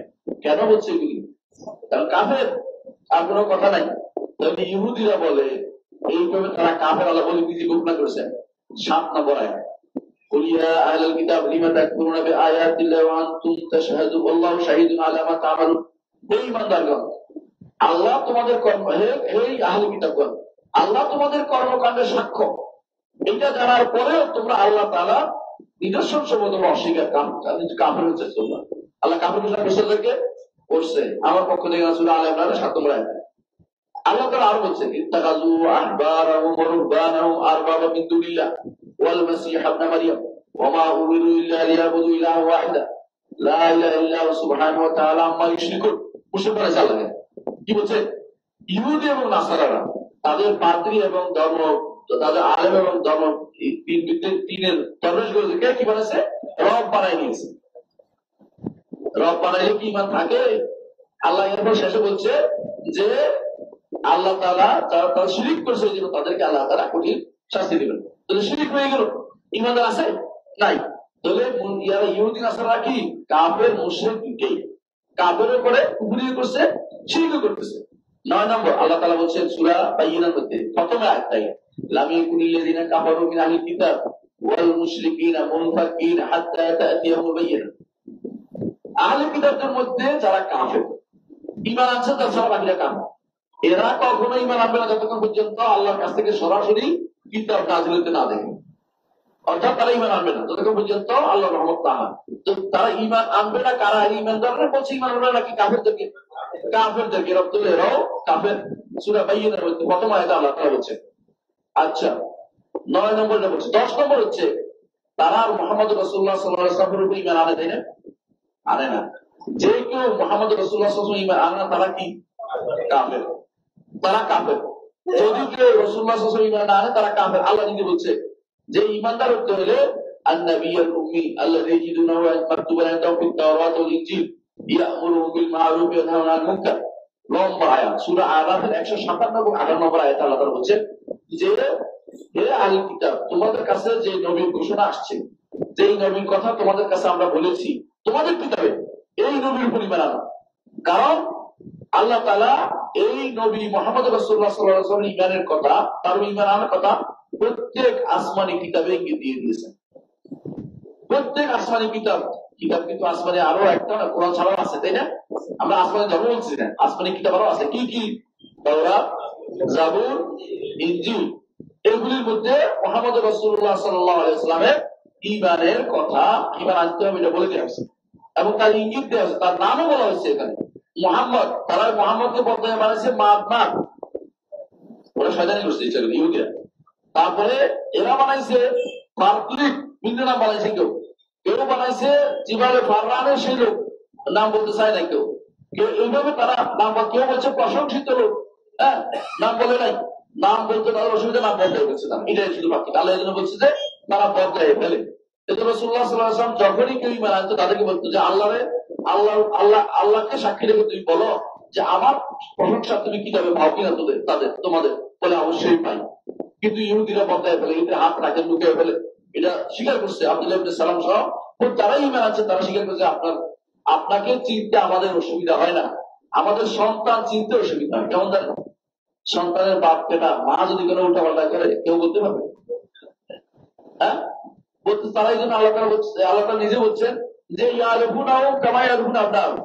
তারা তাদের সন্তানদের যেভাবে চিনে, ইহুদিরা মুহাম্মদ রাসূলুল্লাহ সাল্লাল্লাহু আলাইহি ওয়াসাল্লাম এভাবে চিনে। সন্তান চিনে, আমার ছেলে আমার ঘরে ছিল, ঘরে যার মসজিদটা দিতে বলে না। এই কথা যখন একজন ইহুদির কাছে তুলে ধরা হয়েছে, ইসলাম গ্রহণ করা হবে, তিনি বলছেন বরং আমি এর চেয়েও বেশি চিনি। কেন? আমি চিনি এই জন্য আমার স্ত্রী ভুল করতে পারে, অন্যায় করতে পারে, ঘরে আরেকটা ঢুকে ফেলতে পারে, কিন্তু মুহাম্মদ রাসূলুল্লাহ সাল্লাল্লাহু আলাইহি ওয়াসাল্লাম তিনি যে মুহাম্মদ, এটা আমরা ভুল করতে পারি না। এটা সত্য, এটা ঈমান আনার পরে স্বীকার করছে। কিন্তু যদি ঈমান না আনে তিনি কি ঈমান আনতে পারবে? কিভাবে তিনি কাফের হবেন, এতে কোনো সন্দেহ নেই, তিনি কাফের হবেন, কারণ তিনি রিসালাতে কুফরি করেছেন। হ্যাঁ, রাসূলুল্লাহ সাল্লাল্লাহু আলাইহি ওয়াসাল্লামের রিসালাতে কাফের হলে সে কাফের। কেউ যদি বলে, আজকের দিনে অনেকেই দেখবেন যে বলে কাঁদিয়ে নিল তো কি কাফের বলার কি আছে ওদেরকে, মানে সব ধর্মের মেনে নেওয়া, তোমার সবাই তো দেশে দেশে মিলেমিশে থাকো, মিলেমিশে থাকি আমরা, মিলেমিশে থাকা বোঝেন, ঘরের ভিতরে রাতের ভেতরে হানাহানি করে মারামারি করে বউ জামাই, বাইরে এসে কি দেখে একজন একজনের ভালোবাসা একবার মরে যাচ্ছে, মৃত্যু কোথায় গেল। আসলে যা হয় না তো, অন্তরের মিল না হলে বাইরে মিল হয় না। আপনি আমার নবীর উপরে ঈমান আনবেন না, শেষ নবী বিশ্বাস করবেন না, বাইরে এসে বলবেন যে আমরা মুসলিম। কিভাবে মুসলিম হলেন আপনি? আপনাকে মুসলিম কে বলছে? আপনাকে মুসলিমদের নাম কি আপনার তথাকথিত গোলাম কাঁদিয়ে দিচ্ছে? আপনাকে মুসলিম তো নাম দিচ্ছে আমার নবীর যারা যারা ছিল, ইব্রাহিম আলাইহিস সালাম, তারা বলছে নবীরা আপনার এই মিথ্যাবাদীটা এটা বলতে পারে না যে আপনি মুসলিম হন কি করে? আপনি আহমদী ফেরকা, আপনি হচ্ছে জাহান্নামের কীট। কারণ আপনাদের কাফের এই সন্দেহ করার আমাদের কোনো সুযোগ নেই। কেন? মুহাম্মদ রাসূলুল্লাহ সাল্লাল্লাহু আলাইহি ওয়াসাল্লাম বলে যথাযথ ঈমান হয় না। রাসূলুল্লাহ সাল্লাল্লাহু আলাইহি ওয়াসাল্লাম ঈমান যথাযথ হলে তখন শুধুমাত্র ঈমান থাকবে, অন্যগুলি ছাড়াও তো এটাও লাগবে। তাহলে যেই ব্যক্তি, আমরা বলতে চাইছিলাম এটা যে 10 কারণ বলছিলাম, তাই না? 10 নম্বর কারণ হচ্ছে যে ব্যক্তি মুহাম্মদ সাল্লাল্লাহু আলাইহি ওয়াসাল্লাম ঈমান আনবে না সে কি কাফের। ইহুদি নাসারা মুহাম্মদ সাল্লাল্লাহু আলাইহি ওয়াসাল্লাম ঈমান আনে না। কেমন? আচ্ছা, আল্লাহ তাআলা কোন আয়াতে বলেছেন কোরআনে কারীমে, ইয়া আইয়ুহান নাস ইন্নী রাসূলুল্লাহ ইলাইকুম জামিআ, এই ঈমানদারগণ, এই মানুষরা, ঈমানদার বললেন এই মানুষরা, নিশ্চয় আমি আল্লাহর রাসূল তোমাদের সবার কাছে প্রেরিত হয়েছি, ইলাইকুম জামিআ। যে আল্লাহ আসমান এবং জমিনের মালিক, লাহু মুলকুস সামাওয়াতি ওয়াল আরদ। সূরা সাবা 28 নম্বর আয়াতে আল্লাহ তাআলা বিস্তারিত আলোচনা করেছেন। সেখানে জানিয়ে দিয়েছেন যে সমস্ত মানুষের জন্য প্রেরিত হয়েছে মুহাম্মদ রাসূলুল্লাহ সাল্লাল্লাহু আলাইহি ওয়াসাল্লাম। সুতরাং কিয়ামত পর্যন্ত যত মানুষ আসবে, যদি রাসূল ঈমান না আনে সে কাফের। সুতরাং এই রাসূলুল্লাহ সাল্লাল্লাহু আলাইহি ওয়াসাল্লাম হাদিসে তিনি বলেছেন যে কুল্লু উম্মতি ইয়াদখুলুল জান্নাহ ইল্লা মান আবা। আমার উম্মতে যারা আছে, উম্মত দুই প্রকার, একটা হচ্ছে উম্মত কবুল করছে, কবুল করে না, এটা উম্মত। যারা জান্নাত যাবে যদি সে অস্বীকার করে জান্নাত যাবে না। কি অস্বীকার করলো? অস্বীকার, যে ব্যক্তি আমাকে রাসূল হিসেবে মেনে নিল সে ঈমান আনলো, জান্নাত যাবে। আর যে ব্যক্তি আমাকে স্বীকার করলো না সে কোথায় যাবে? জাহান্নামে যাবে। তাহলে এইভাবে দেখা গেল যে যারা কাফের মুশরিক, তাদেরকে কাফের মুশরিক না বললে আপনার ঈমান থাকবে না, এটা আমাদেরকে বিশ্বাস করতে হবে। এই জন্য যখনই কেউ বলে যে তারা বলবে, অনেকেই আমাকে একজন বলতেছে, আমি তখন দেশের বাইরে, আপনাদেরকে আগে বলেছিলাম ওই ঘটনাটা, দেশের বাইরে গেলাম, তো দেশের বাইরে ছিলাম আপনারা জানেন, এখানে বাংলাদেশের এক বড় মন্ত্রী সাহেব গেছেন, ডাক সাইডের মন্ত্রী, তখনকার সময় অনেক আগের কথা বলছি, হ্যাঁ বছর 12 আগে, 12 বছর 13 বছর আগে, 13 বছর আগে। তো উনি গেছেন, তাই বলতেছেন যে আমার সাথে দেখা হলো হোটেল অমরাবতীতে, তো আমি ওনাকে কিছু খেদমত করতে চাইলাম, উনি ডাকছে, আমি আমার গাড়িতে করে ওনাকে নিয়ে আসছি হোটেলে, কারণ দেশ থেকে আমাকে এটা বলছে করতে না বলে বিপদ। এখন আমাকে বলতেছে মাদার তেরেসা জান্নাতে যাবে। আমি তো আসমাতে বলছি, এটা কোন ধরনের প্রশ্ন? মানে আমাকে তিনি সহ্য করতে পারতেছেন না, মানে আমি হুজুর মানুষ, এটা সহ্য হচ্ছে না আমার। তো আমি বললাম যে মাদার তেরেসা কি মুসলমান হয়েছে? আমি ওনাকে জানতে চাইলাম মুসলমান হবে কেন? তো যারা মুসলমান হবে না তারা জানা যাবে, মানে ওটা কি বললেন? তারা তো জানা যাবে না, সোজা বলে দিলেন। এখন পাশে ছিল হজর ইসলাম, উনি ছিলেন বাংলাদেশের যে যারা লেখক আর কাতে বুঝছেন না, লেখে না, সচিব অর্থ লেখক, এরা দুনিয়ার সবকিছু লেখে আর কি, যত যা লেখা তাকে সবাই লিখে দিবে। হ্যাঁ, আমাদের কিন্তু সচিব আছে, ওদেরও কিন্তু সচিব আছে, আল্লাহ তাআলা ওদেরও সচিব আছে। তো উনি এখন অবস্থার পরিপ্রেক্ষিতে দেখছেন যে বিপদটা খুব অন্যদিকে চলে যাচ্ছে দুইজনের মধ্যে। উনি বললেন যে স্যার, শেখ যেটা বলেছেন ওটাও ঠিক আছে, উনি আবার সম্মান করতে আমাকে বেশি, কারণ পিএইচডি করতেছিলাম, তো ওইটাও ঠিক আছে, আপনারটাও ঠিক আছে, তবে আমারটা কেন কি করে বলবো? বলেছে উনি তো স্বর্গে যাবে, উনি মহা খুশি, উনি একটা মহা খুশি হাসে দিচ্ছেন লম্বা করে, স্বর্গে গেলে আমি বলতে হ্যাঁ স্বর্গে থাক, কোনো সমস্যা নেই, জান্নাত যেতে পারবো না। আমি আরো তুমি করে বসছি, জান্নাতে যাওয়ার কোনো সুযোগ নেই, যদি তুমি স্বর্গে যায় আমার কোনো আপত্তি নেই, স্বর্গে চলে যায়, সেই স্বর্গটা হিন্দুদের স্বর্গ, তো আমার সমস্যা নেই, অত পদ্ধতি দিয়ে দেখি আমার কোনো আপত্তি নেই, তবে আমাদের জান্নাতে যাওয়ার কোনো সুযোগ নেই, ইমান না এলে জানা যেতে পারবে। সুতরাং কোনো মানুষ দেখবেন, আপনি আজ অনেক মানুষকে দেখবেন যারা আজ নিজেকে লিবারাল দাবি করছে যে আমি সবার জন্য আছি। ভাই তুই যদি দরদি হস, তোর ভাই যে পাশে যে লোকটা চলতেছে, যার প্রতি তুই বেশি দেবে, তাকে ইমানের দাওয়াত দেয়, তাকে ইমানের দাওয়াত দেয়, তাকে জাহান্নাম থেকে মুক্তি করার চেষ্টা কর, তাকে ভালোবেসে তাকে বিপদে ফেলিস না, তাকে চিরস্থায়ী জাহান্নাম থেকে মুক্তি দে। এই মানুষটার কারণে তুমি হয়তো জান্নাত যেতে পারবে। এই মানুষটাকে দাওয়াত দাও, বুঝিয়ে বলো যে তুমি যা করছো তোমার বিবেককে একটু সানিধ্য করো, এটাই কোনো মানুষ করতে পারে? নিজ হাতে বানিয়েছে খড়গুটায়, খড়ের কথা দিয়ে, হ্যাঁ, এরপরে দিয়ে রং চটাইছে, এরপরে কতক্ষণ তারে নাড়ে করে এরপরে নিয়ে পানিতে ডুবে চাপিয়ে মারিয়ে দিয়েছো, কিসের জিনিস তুমি তৈরি করলে? তাকে একটু বুঝিয়ে বলে, তার বিবেকটা সানিধ্য করুন, এইভাবে তুমি কোনোদিন পার পেয়ে যাবা এটা মনে করো না। তোমার বেদে এরকম মূর্তি পূজার কথা বলা হয়নি, আর তোমার উপনিষদও নাই, তোমাদেরকে বোকা, তাদের বোকারে বোকা বানানোর জন্য তোমাদেরকে মূর্তি পূজা চালু করেছে, আর কিছু নয়। সুতরাং এটা তাকে বুঝিয়ে বলুন, তাকে আপনি আদর করে তার উপর তাকে আপনি মনে করেন তাহলে জাহান্নামে রেখে দিলেন, ঠিক না? আপনার যেই ছেলে রাস্তায় দৌড়াইতে ভালোবাসে, তাকে বলেন দৌড়া, ভালো হবে না, গাড়ি নিচে পড়বে, গাড়ি নিচে পড়বে, তাকে বলেন যে না বাবা গাড়ি রাস্তায় দৌড়ানো যাবে না, দৌড়াইতে হলে কোথায়? মাঠে দৌড়াও, ওটা তোমার জায়গা, তুমি ইবাদত করো, ঠিক আছে, তবে এক আল্লাহর ইবাদত করো, তুমি যা তার ইবাদত করো না, কারণ সবাইকে খুশি করতে পারবে না, একজনকে তুমি খুশি করতে পারবে, তিনি হচ্ছেন রব্বুল আলামিন, এবং তিনি যুগে যুগে নবী রাসূল পাঠিয়েছেন, তিনি কিতাব দিয়েছেন। একজন আমাকে প্রশ্ন করেছে, কি প্রশ্ন করেছে? কিন্তু কয়েকদিন আগে প্রশ্ন করেছে, আমি কিভাবে বুঝবো যে ইসলাম ধর্ম উত্তম, ইসলাম যে উত্তম এটা আমি কিভাবে বুঝবো? চমৎকার প্রশ্ন কিন্তু যে আপনার দিন যে ভালো আমি কেমন বুঝতে ইমান আনতাম? আমি তাকে বললাম যে উত্তম কিভাবে বোঝা যায় আগে কেমন, যে কোনো জিনিস উত্তম বোঝার জন্য কি কি জিনিস আছে।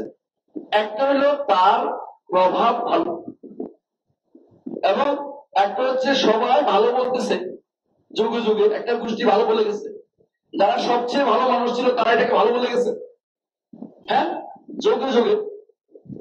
দ্বিতীয় হচ্ছে এটার প্রভাবটা ভালো পড়ছে। তৃতীয় হচ্ছে যে এটার পরিণতিটাও ভালো দিকে যাচ্ছে। এই তিনটা জিনিস তুমি চিন্তা করো। একটা হচ্ছে যে এটা কি বলেছে, এটা বড়, দেখো এটা তো বানিয়েছে, বাণীটা বড়, এর মধ্যে কোনো মিথ্যার কিছু পাবে না, লেশ পাবে না, বলেও দিয়েছে প্রথমে লা রাইবা ফি, তাই না? লা রাইবা ফি বলেছে না, যালিকাল কিতাবু লা রাইবা ফি। পৃথিবীর কোন কিতাবে কি দেখতে পাবেন কোন বর্ণনা যাকে বলছে লা রাইবা ফি, এতে কোনো সন্দেহ নাই, বলতে পারবে কে? বলছে কেউ কোনোদিন? বলে নাই।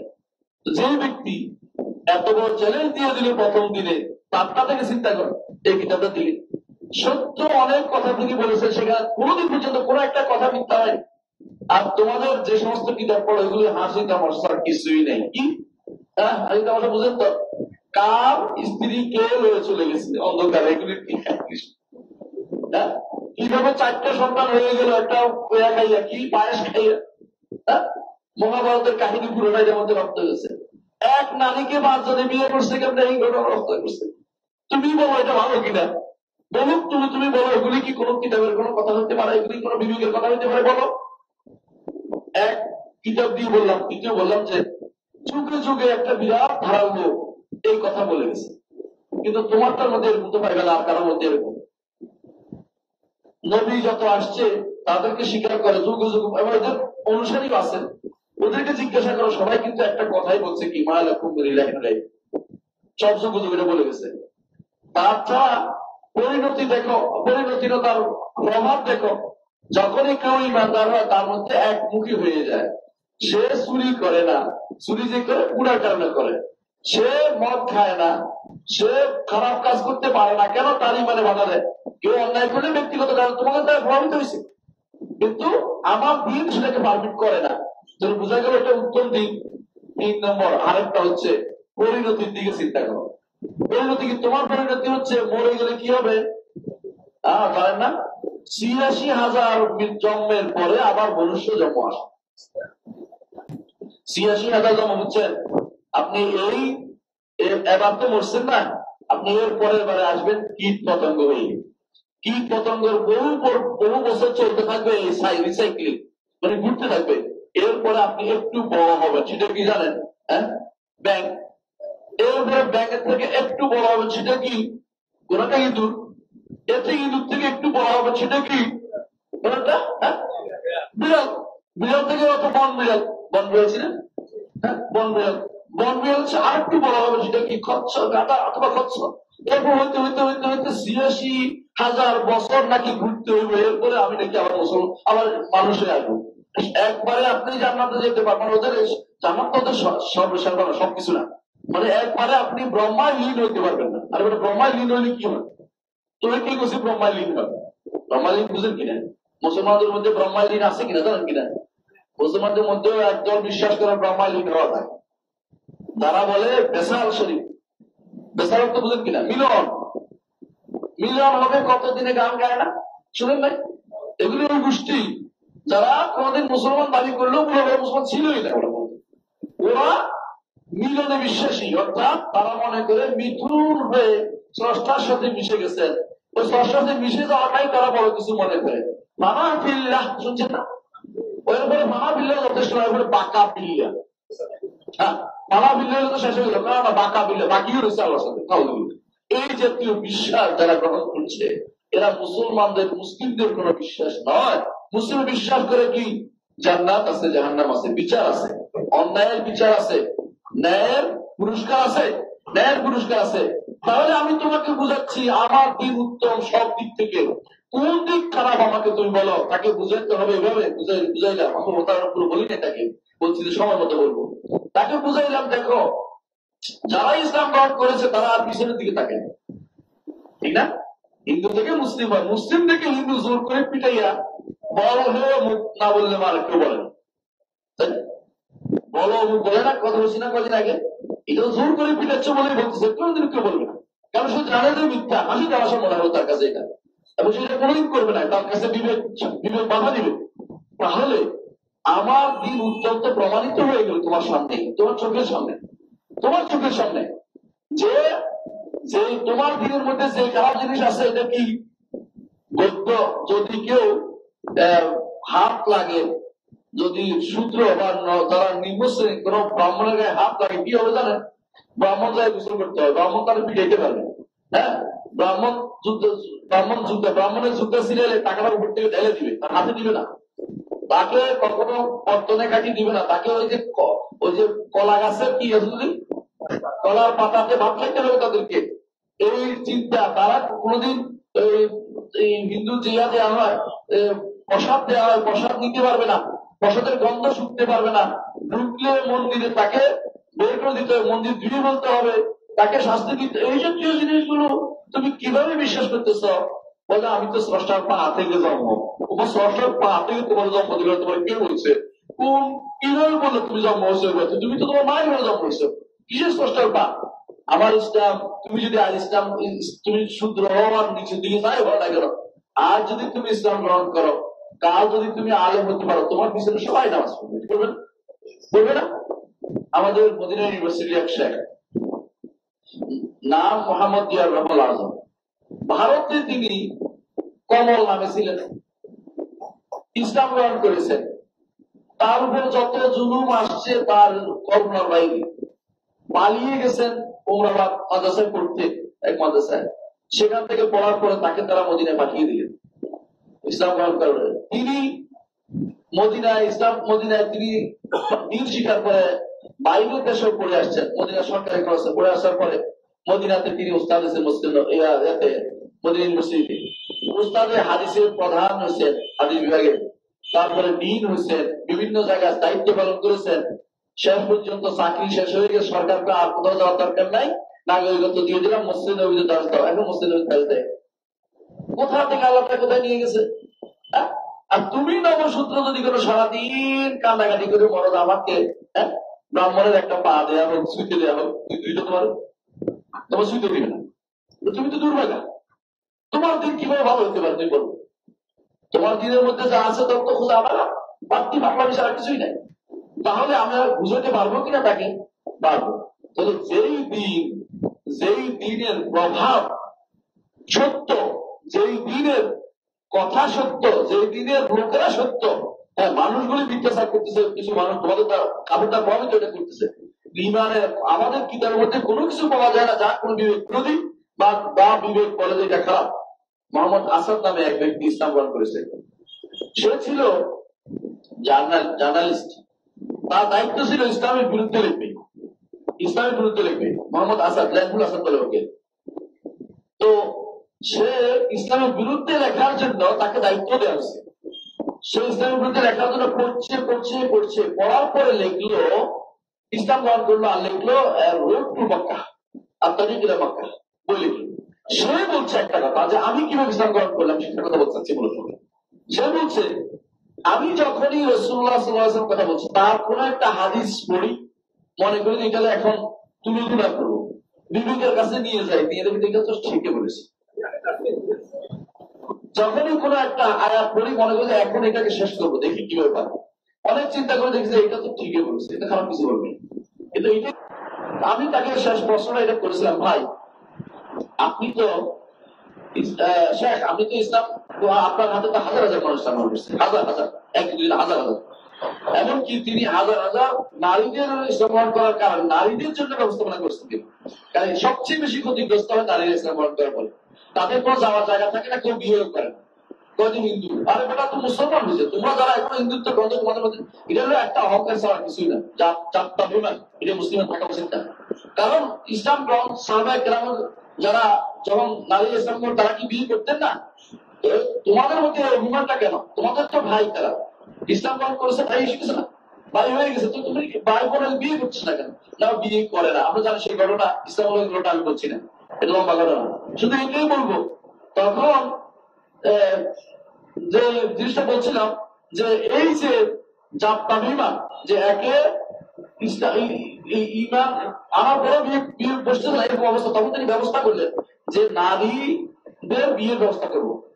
তার ছাত্রদেরকে বললেন যে তোমাদের যাদের বিয়ে হয় না তারা বিয়ে করবে, শর্ত দিচ্ছে আমার সাথে চলতে হলে বিয়ে করতে হবে, কারণ এই নারীগুলি কই দেবে, তারপর তাদেরকে বিয়ের ব্যবস্থা করে দেবে, এরকম ব্যবস্থা করছে। তখন তিনি বললাম, বললাম আচ্ছা আপনি এটা বলেন, ওটা তো শুনলাম, কিন্তু কি কারণ ইসলাম গ্রহণ করে এটা বলেন। সুবহানাল্লাহ, বিশ্বাস করো মাঝে মধ্যে আমি অনুবাদ করি না, শুধু কোরআনের আয়াত তেলাওয়াত করি, ওর কাছে এটা মজা লেগেছে। প্রত্যেক সুন্দর কথা তো আরেকটু বলেন, তো আরেকটু বলি, আরেকটু বলেন, তো আরেকটু বলি, শেষে আমি এটা শুনবো, আমি এটা মানবো। তো আপনি এটা মানতে হলে ইসলাম গ্রহণ করতে হবে, করতে হলে তো ইসলাম গ্রহণ করেন। তো এরপরে আমি দেখি যে 10জন 12জন হয়েছে, একদিন ইমাম নিয়োগ করে দেয়, সেই সদরকে পড়াচ্ছে, কোনো সমস্যা নেই, হাজার হাজার লোক ইসলাম গ্রহণ করছে, আলহামদুলিল্লাহ আলহামদুলিল্লাহ। কি জন্য হচ্ছে? হক চিনতে পারে মানুষ, সত্য শুনেও বুঝতে পারে। আপনারা জানেন যে ওমর রাদিয়াল্লাহু আনহু শুধু আয়াত শুনে বুঝছে এটা সত্য, আয়াত শুনে বুঝছে যে সত্য। অনুরূপভাবে এক সাহাবী বলতেছেন যে হোসাইন বলতেছেন যে আমি যখন সাহাবী হোসেন পরে তিনি যে আমি যখন ইমরান ইবনে হুসাইন ওনার নাম ওনার বাবা ইমরান ইবনে হুসাইনের বাবা সাহাবী বলছেন আমি একবার রাসূলুল্লাহ সাল্লাল্লাহু আলাইহি ওয়াসাল্লামের কাছে গেলাম। কোথায় গেলাম? হুদায়বিয়ার মাঠে। হুদায়বিয়ার মাঠে কেন? ওখানে ঝগড়া দিতে গেছি। যাইয়া দেখি যে রাসূলুল্লাহ সাল্লাল্লাহু আলাইহি ওয়াসাল্লাম তিনি সূরা তুরের এই আয়াতটি পড়তেছেন সালাত মাগরিবের সালাতে। কোন আয়াতটা? আম খুলিকু মিন গায়রি শাইইন আম হুমুল খালিকুন আম খালাকুস সামাওয়াতি ওয়াল আরদি বাল লা ইউকিনুন। খালাকুস সামাওয়াতি ওয়াল আরদি বাল লা ইউকিনুন বলছে আয়াতের অর্থ তিনি বুঝেন আরব যে আম খুলিকু মিন গায়রি শাইইন আম হুমুল খালিকুন, তারা কি নিজেদের সৃষ্টি করেছে নাকি তারা সৃষ্টি হয়নি, নাকি তারা তাদের কোন স্রষ্টা আছে? তিনটার একটা করতে হবে। সৃষ্টি তো হয়েছে, নিজেদের সৃষ্টি করেছে, ছিল এটা সৃষ্টি করবে কি করে? তাহলে তাদের একটা স্রষ্টা আছে। আচ্ছা নিজের ব্যাপারটা তুমি বাদ দাও। আম খালাকুস সামাওয়াতি ওয়াল আরদ, আসমান জমি এত বিশাল জিনিস, বিশাল জিনিস তো তখন মানুষ বুঝতো না। তখন মানুষ বুঝতো যে দেখা যাচ্ছে চাঁদ সূর্য বড় হইতে। এখন হলে কি করতে হবে চিন্তা করছি। এখন পৃথিবী হয়ে গেছে ছোট্ট জিনিস, তার উপরে একটা একটা করে যেভাবে গ্রহ দেখা দিছে সেগুলির তুলনায় পৃথিবী কিছুই নেই। সেই তুলনায় আপনি অনেক ছোট, আপনি আমি আরো অনেক ছোট, বিপ্লব চেয়ে ছোট। সেটা আম খালাকুস সামাওয়াতি ওয়াল আরদি বাল লা ইউকিনুন, আসমান জমিন কে সৃষ্টি করেছে? তারা কি তারপরে ঈমান আনবে না, ইয়াকিন করবে না, ইয়াকিন আনবে না? এত বিশ্বাস করছে না তারা। সাহাবী তখন ইসলাম গ্রহণ করেন না, ইমরান ইবনে হুসাইনের পিতা হুসাইন ইসলাম গ্রহণ করেন নাই। উনি বলতেছেন এটা শোনার পরে আমার অন্তর ফেটে যাচ্ছিল, হায় রে এই লোকের সাথে ঝগড়া করতে আসছি, আমার তো ইসলাম গ্রহণ করাই উচিত, কিন্তু আমার অভিমান আছে। হ্যাঁ আমি আসছি ঝগড়া করতে, আমি হেরে যেতে পারবো না, আমি তার সাথে ঝগড়া করে চলে গেলাম। পরবর্তী ইসলাম গ্রহণ করেছে। তখন তো ইসলাম মনের ভিতরে আছে কিন্তু বলি নেই, বলে নাই ইসলামটা মনে ছিল কিন্তু বলতে পারে নাই। তিনি হচ্ছেন ইমরান ইবনে হুসাইনের পিতা। এটাও আপনি পাবেন হাদিসের মধ্যে স্পষ্ট আছে। তাকে জিজ্ঞাসা করেছে রাসূলুল্লাহ সাল্লাল্লাহু আলাইহি ওয়াসাল্লাম সালাত আদায় করে বলছেন, রাসূলুল্লাহ ওষুধ দিতে জানেন। রাসূলুল্লাহ সাল্লাল্লাহু আলাইহি ওয়াসাল্লাম কি বলছে? হুসাইন কাম তাবু, হুসাইন তুমি কয়জনের ইবাদত করো? কয় যে 6 জনের। কয় যে 6 জনের ইবাদত করো? বিপদে পড়লে কার কাছে যাও? কয় যে আল্লাহ আসমানে আছেন, সুবহানাল্লাহ। ওরা কিন্তু বিশ্বাস করতে আল্লাহ আসল উপর আছে, আমরা বিশ্বাস করি আল্লাহ বুঝে আমরা গায়ের ভিতরে বিরোধী করেছি না, ওনাকে ভিতরে নাউযুবিল্লাহ। বলছে তাহলে যে যাকে তুমি এই অবস্থায় ডাকো, বিপদে পড়লে ডাকো, তাকেই একমাত্র ইবাদত করো না? আমি আমার ওই কথা বলতে আসিনি, আমি আসছি তোমার সাথে কথা বলতে। আচ্ছা ঠিক আছে বলো, 2 কথা বলো। দাওয়াত ছেড়ে দেয় না, সুযোগ মতো দাওয়াতটা দিয়ে দিচ্ছে। আপনি যদি দরদি হন, আপনার ওই ভাইদেরকে সুযোগ মতো দাওয়াতটা দিয়ে দেন, তাহলে সেটা গ্রহণযোগ্য হবে। এটা না করে আপনি তাকে তাদের কাফের নয় এটা বিশ্বাস করে আপনি কাফের হয়ে যাবেন। তারা আল্লাহ কাফের ঘোষণা করে, তাদেরকে রাসূল কাফের ঘোষণা করছে, যুদ্ধ করছে, এবং তাদেরকে কাফের ঘোষণা না করলে আপনি ঈমানটা থাকতে পারছেন না, কারণ আপনার কাফের ঘোষণা করতে। কাফের অর্থ হচ্ছে অস্বীকারকারী। কি অস্বীকার করছে? আমার দ্বীনকে অস্বীকার করছে, আমার আল্লাহকে অস্বীকার করছে, আমার রাসূলকে অস্বীকার করেছে, এই জন্য তারা কাফের। আখিরাতকে অস্বীকার করেছে, আখিরাতকে অস্বীকার করেছে, নবী রাসূলদেরকে অস্বীকার করেছে, ওইটাই তো অস্বীকার করা। আপনি এগুলো স্বীকার করলে তো আমার সমস্যা লাগে না, স্বীকার না করে আমার মতো হতে চাচ্ছেন। স্বীকার করে নেন, আমি আপনাকে আপনার ভাই হিসেবে নেব।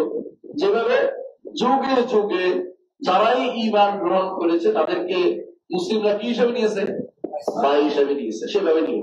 আচ্ছা তাহলে বোঝা গেল যে ঈমানদার কখনো কাফেরদেরকে ঈমানদার ভাবতে পারে না। কি বলতে হবে? কাফের বলতে হবে, এটা না বললে ঈমান থাকবে না। দ্বিতীয় হচ্ছে আরেকটা জিনিস, আমরা বলছি 3টা জিনিস আলোচনা করবো। আরেকটা জিনিস হচ্ছে যদি এখন বলছেন যে না আমরা তো ঈমানদার, ঠিক আছে, তবে কাফেরদেরকে কাফের বলতে আমার দ্বিধা রয়েছে, সন্দেহ রয়েছে। হতে পারে তাদের মধ্যে কেউ কেউ অনেকে বলে হ্যাঁ আমি কাফের বলে গেলাম, মধ্যে মরার সময় যদি ঈমান আপনি কেন যান? আরে মরার সময় ঈমান আনছে কিনা আল্লাহ দেখছে, আমার তো ব্যাপার। আমি তার নির্দেশনা আছে, শরীয়তের কথা হচ্ছে বাহ্যিক দৃষ্টিতে সে কাফের বলবো, বাহ্যিক দৃষ্টিতে কাফের, তাকে কাফের বলতে হবে। কারণ কাফের যদি না বলি তাহলে আমার অস্তিত্ব হইতেছে না, তো আমিও তাদের মতো হয়ে যাচ্ছি। পার্থক্য হচ্ছে এটা, কাফেররা সবাই একসাথে হতে পারে, আমি তো হতে পারি না। ওরা সবাই একসাথে থাকতে পারে না, তাহলে হারানোর কিছু নেই। কিন্তু আমার যে ঈমান হারা হয়ে যাবো, ওদের তো কিছু হারানোর না, ওদের তো সব হারাই বসছে। একটা ওয়াজ শুনছিলাম, একজনে বলছিল ওরা তো কিছু হারানো না, তো কাপড়ে নেই গায়ে। আমি তো ওনাদের বাবু মানুষ বিশ্বাস করতে পারতেছি না, কারণ আমার তো গায়ে কাপড় আছে, দুজন এক হতে পারছি না। এইরকম তাদের যদি কোনো কেউ সন্দেহ করে যে আমি জানি না ইমানদার কিনা, কাপড়ে কাপড় বলবো না, হ্যাঁ হিন্দুরে বৌদ্ধরে খ্রিস্টানদের কাপড় বলবো না, আমি ইমানদার কিনা, এই যদি কিন্তু সেও কাপড় হয়ে যাবে, সেও কি হয়ে যাবে, কাপড় হয়ে যাবে। সন্দেহ করার কোনো কারণ নেই, কারণ আল্লাহ তাআলা ঘোষণা করেছেন, আল্লাহ কোরআনে ঘোষণা করেছেন, রাসূল ঘোষণা করেছেন, সেখানে আর একটা কিছু হতে পারবে না। তার চেয়ে আরো নিকৃষ্টতম অবস্থা হচ্ছে ওই ব্যক্তি, যেই ব্যক্তি বলবে যে কাফেরদের এই মতবাদ ঠিক আছে বা ওই মতবাদ ঠিক আছে, এরকম যেও যদি কোনো বিশ্বাস করে, তাহলে সে কি হবে, সেও কাফের, আরো মারাত্মক কাফের হবে। এমনকি দেখা যায় কেউ কেউ ইহুদি নাসারাদের নিয়মকে তারা যথাযথভাবে প্রতিপালন করে যাচ্ছে, বলতে ইহুদি নাসারা নিয়ম মানার জন্য তারা ব্যস্ত হয়ে, দেখছেন কিনা কোনোদিন? আজও তারা কারা আমাদের আল্লাহ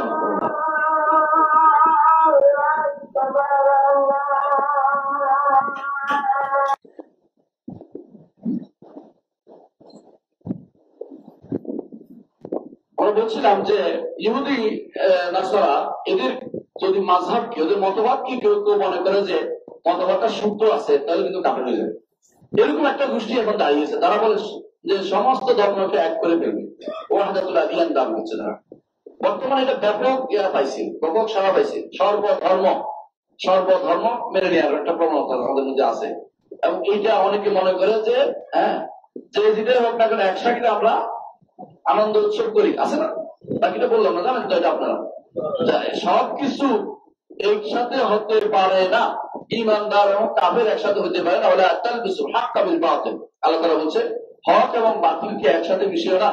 এই জন্য এই আয়াতের তাফসীর করেছেন ইমাম কাতাদা রাহিমাহুল্লাহ, কাতাদা ইবনে দিআমা আস-সাদুসি রাহিমাহুল্লাহ, ইবনে তাফসীর ইবনে জারীর পাবেন, তিনি বলছেন আয় লা তালবিসুল ইসলাম বিল আদিয়ানিল উখরা, ইসলামকে অন্য ধর্মের সাথে কখনো মিশাবে না, এটা হতে পারে না, ইমানদারে কখনো করতে পারে না। এদের মধ্যে কেউ কেউ বলে কি, সুন্দর করে বুঝাবো, আচ্ছা এরা কি ঈসার উপর ঈমান আনে নাই, মুসার উপর ঈমান আনে নাই? ঈসা নবী কি মুসা নবী কি আমাদের নবী না? মিল দিয়ে দিল না? মিল বুঝছেন কিনা? এটা কিরকম জানেন? এক লোকে কুল আল্লাহ তাফসীর করতেছে, করতে করতে কারবালা চলে গেছে। তো বলে যে কিভাবে আপনি কুল আল্লাহ তাফসীরে কারবালা গেলেন কেমন? ওই যে কুল আল্লাহ কার উপর নাযিল হয়েছে, মুহাম্মদ সাল্লাল্লাহু আলাইহি ওয়াসাল্লাম, তো কারবালা হাসান হোসেন কার নাতি, মুহাম্মদ সাল্লাল্লাহু আলাইহি ওয়াসাল্লাম, মিলে গেল না? কুল আল্লাহ কারবালা মিল করে দিল। এরা হচ্ছে এরকম কুল আল্লাহ কারবালা মিল করা পার্টি। এরা মনে করে যে ইহুদি নাসারারা যেহেতু এদের মধ্যে একজন নবীর উপর ঈমান আছে, সুতরাং কত মানছে, মানার কারণে ঈমানদার হয়ে গেছে না, কখনো নয়। কয়েকটা কারণ, এক নম্বর হচ্ছে তারা মূলত কখনো উভয়ের উপর ঈমান আনে নাই। ইহুদিরা ঈসা আলাইহিস সালামকে মানে না, ইহুদিরা ঈসা আলাইহিস সালামকে মানে না, আর নাসারারা মুহাম্মদ সাল্লাল্লাহু আলাইহি ওয়াসাল্লামকে মানে না।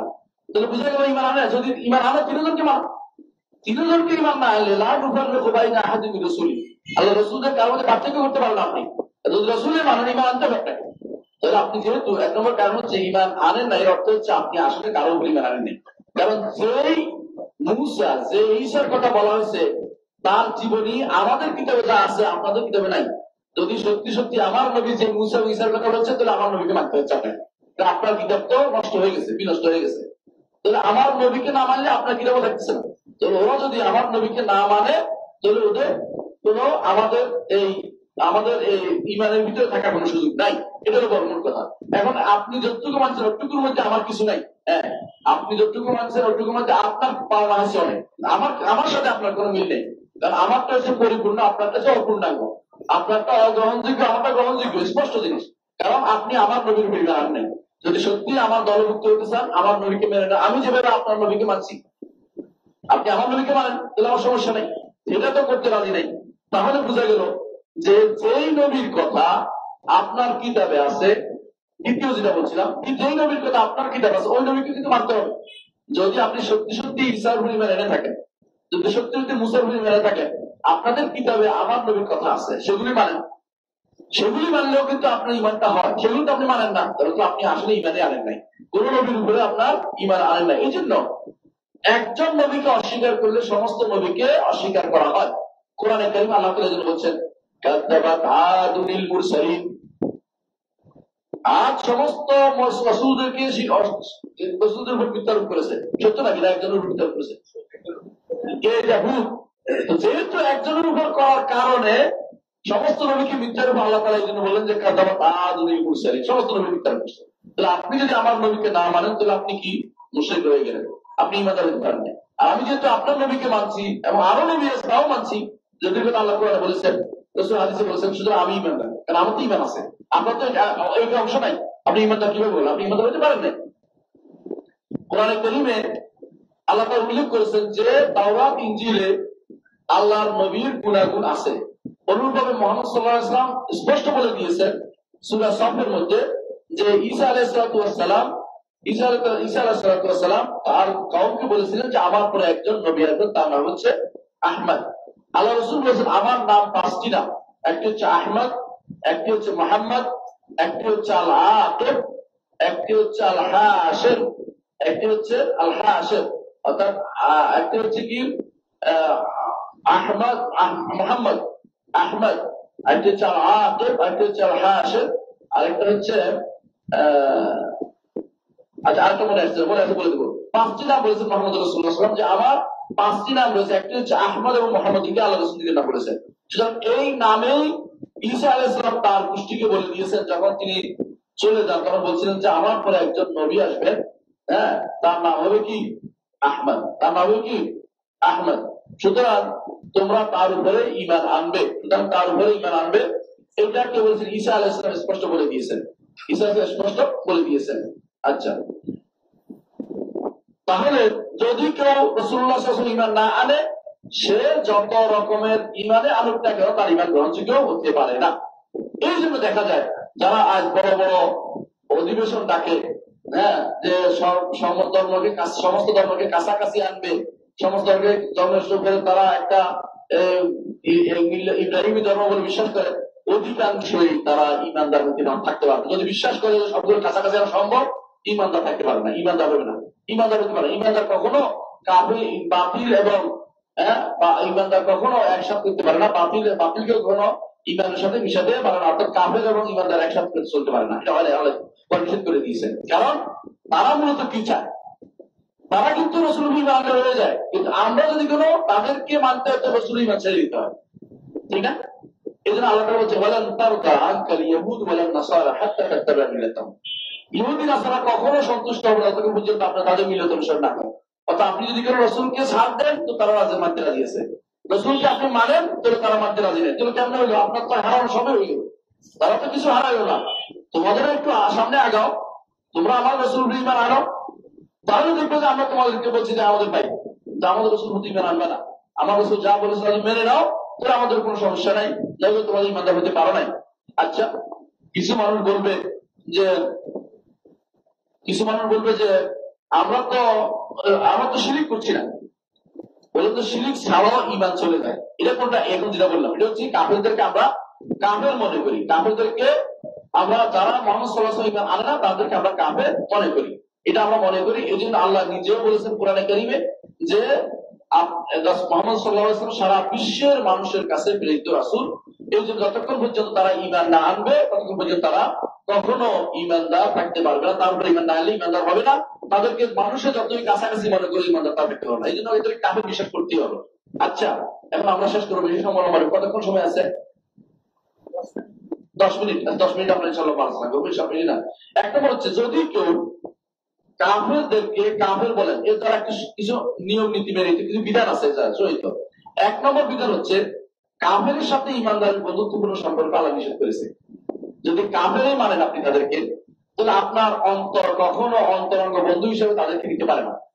আল্লাহ বলেছেন লা ইয়াত্তাজিল মুমিনুল কাফিরিনা আউলিয়া মিন দুনিল মুমিনিন, ঈমানদাররা কখনো কাফেরদেরকে অন্তরঙ্গ বন্ধু হিসেবে নিতে পারে না। মুওয়ালা, এটাকে বলা হয় ওয়ালা ওয়াল বারা। তাদের সাথে বন্ধুত্বপূর্ণ সম্পর্ক বাহ্যিকভাবে থাকতে পারে দুনিয়া চালানোর জন্য। দুনিয়া চালানোর জন্য আপনি তার সাথে গালিগালাজ করবেন না, তার সাথে চলাফেরা করবেন, ব্যবসা বাণিজ্য আপনার চলবে, কোনো সমস্যা নাই। অন্তরের বন্ধু হইতে পারবে না। অন্তর বন্ধু কি হবে? ঈমানদাররাই শুধু হবে। কাফের, মুশরিক, ইহুদি, নাসারা যত আছে, ঈমানদার ছাড়া কাউকে অন্তরঙ্গ বন্ধু করা যাবে না। আল্লাহ তাআলা তার নবীকে বলে দিয়েছেন, ইব্রাহিম আলাইহিস সালাতু ওয়াস সালাম ঘোষণা দিয়েছেন বাদা বাইনানা ওয়া বাইনাকুম আদাওয়াতু ওয়াল বাগদা ইলা ইয়াউমিল কিয়ামা, কিয়ামত পর্যন্ত তোমাদের মধ্যে আমাদের মধ্যে এই শত্রুতা থাকবে, এটা কোনোদিন বন্ধ করা যাবে না। বাহ্যিকভাবে যত বন্ধুই হোক না কেন আপনাকে তারা ছাড়বে না। বসনিয়া হার্জেগোভিনা একটা কিচ্ছা মনে হচ্ছে, আমার বন্ধু বলছে যে আমরা একসাথে বসনিয়া হার্জেগোভিনার নাম শুনছে? বসনিয়ার যুদ্ধ, বিখ্যাত যুদ্ধ। বলছে আমরাও মদ খাইতাম একসাথে বসে, হ্যাঁ আমি ওমর নাজিম ও রিচার্ড একসাথে বসে মদ খাচ্ছি, একসাথে বসে ব্যভিচার করতেছি, একসাথে এটা করছি এটা করতেছি। তো কোনোদিন চিন্তা করে দিন মানতে হবে নাম বসে বাবা এটা আমি নাম এটা হয়েছে এরকম নাম রাখছি, সার্বিয়া আমরা একসাথে থাকি।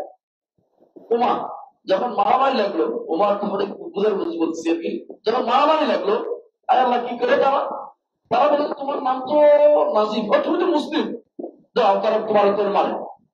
কোনদিন আমি ইসলামের কিছুই পালন করি নাই, নিজেদের মুসলিম চিন্তাও করি নাই, বন্ধুত্বপূর্ণ সম্পর্কে আমাদের ছিল, কিন্তু সে কিন্তু যখন মারামারি আনা নিয়েছে আমাকে আর বন্ধু মানে নাই, কারণ তার ঠিকই মনে আছে যে সে আমার লোক না, সে আমার লোক না, এটা বুঝছে।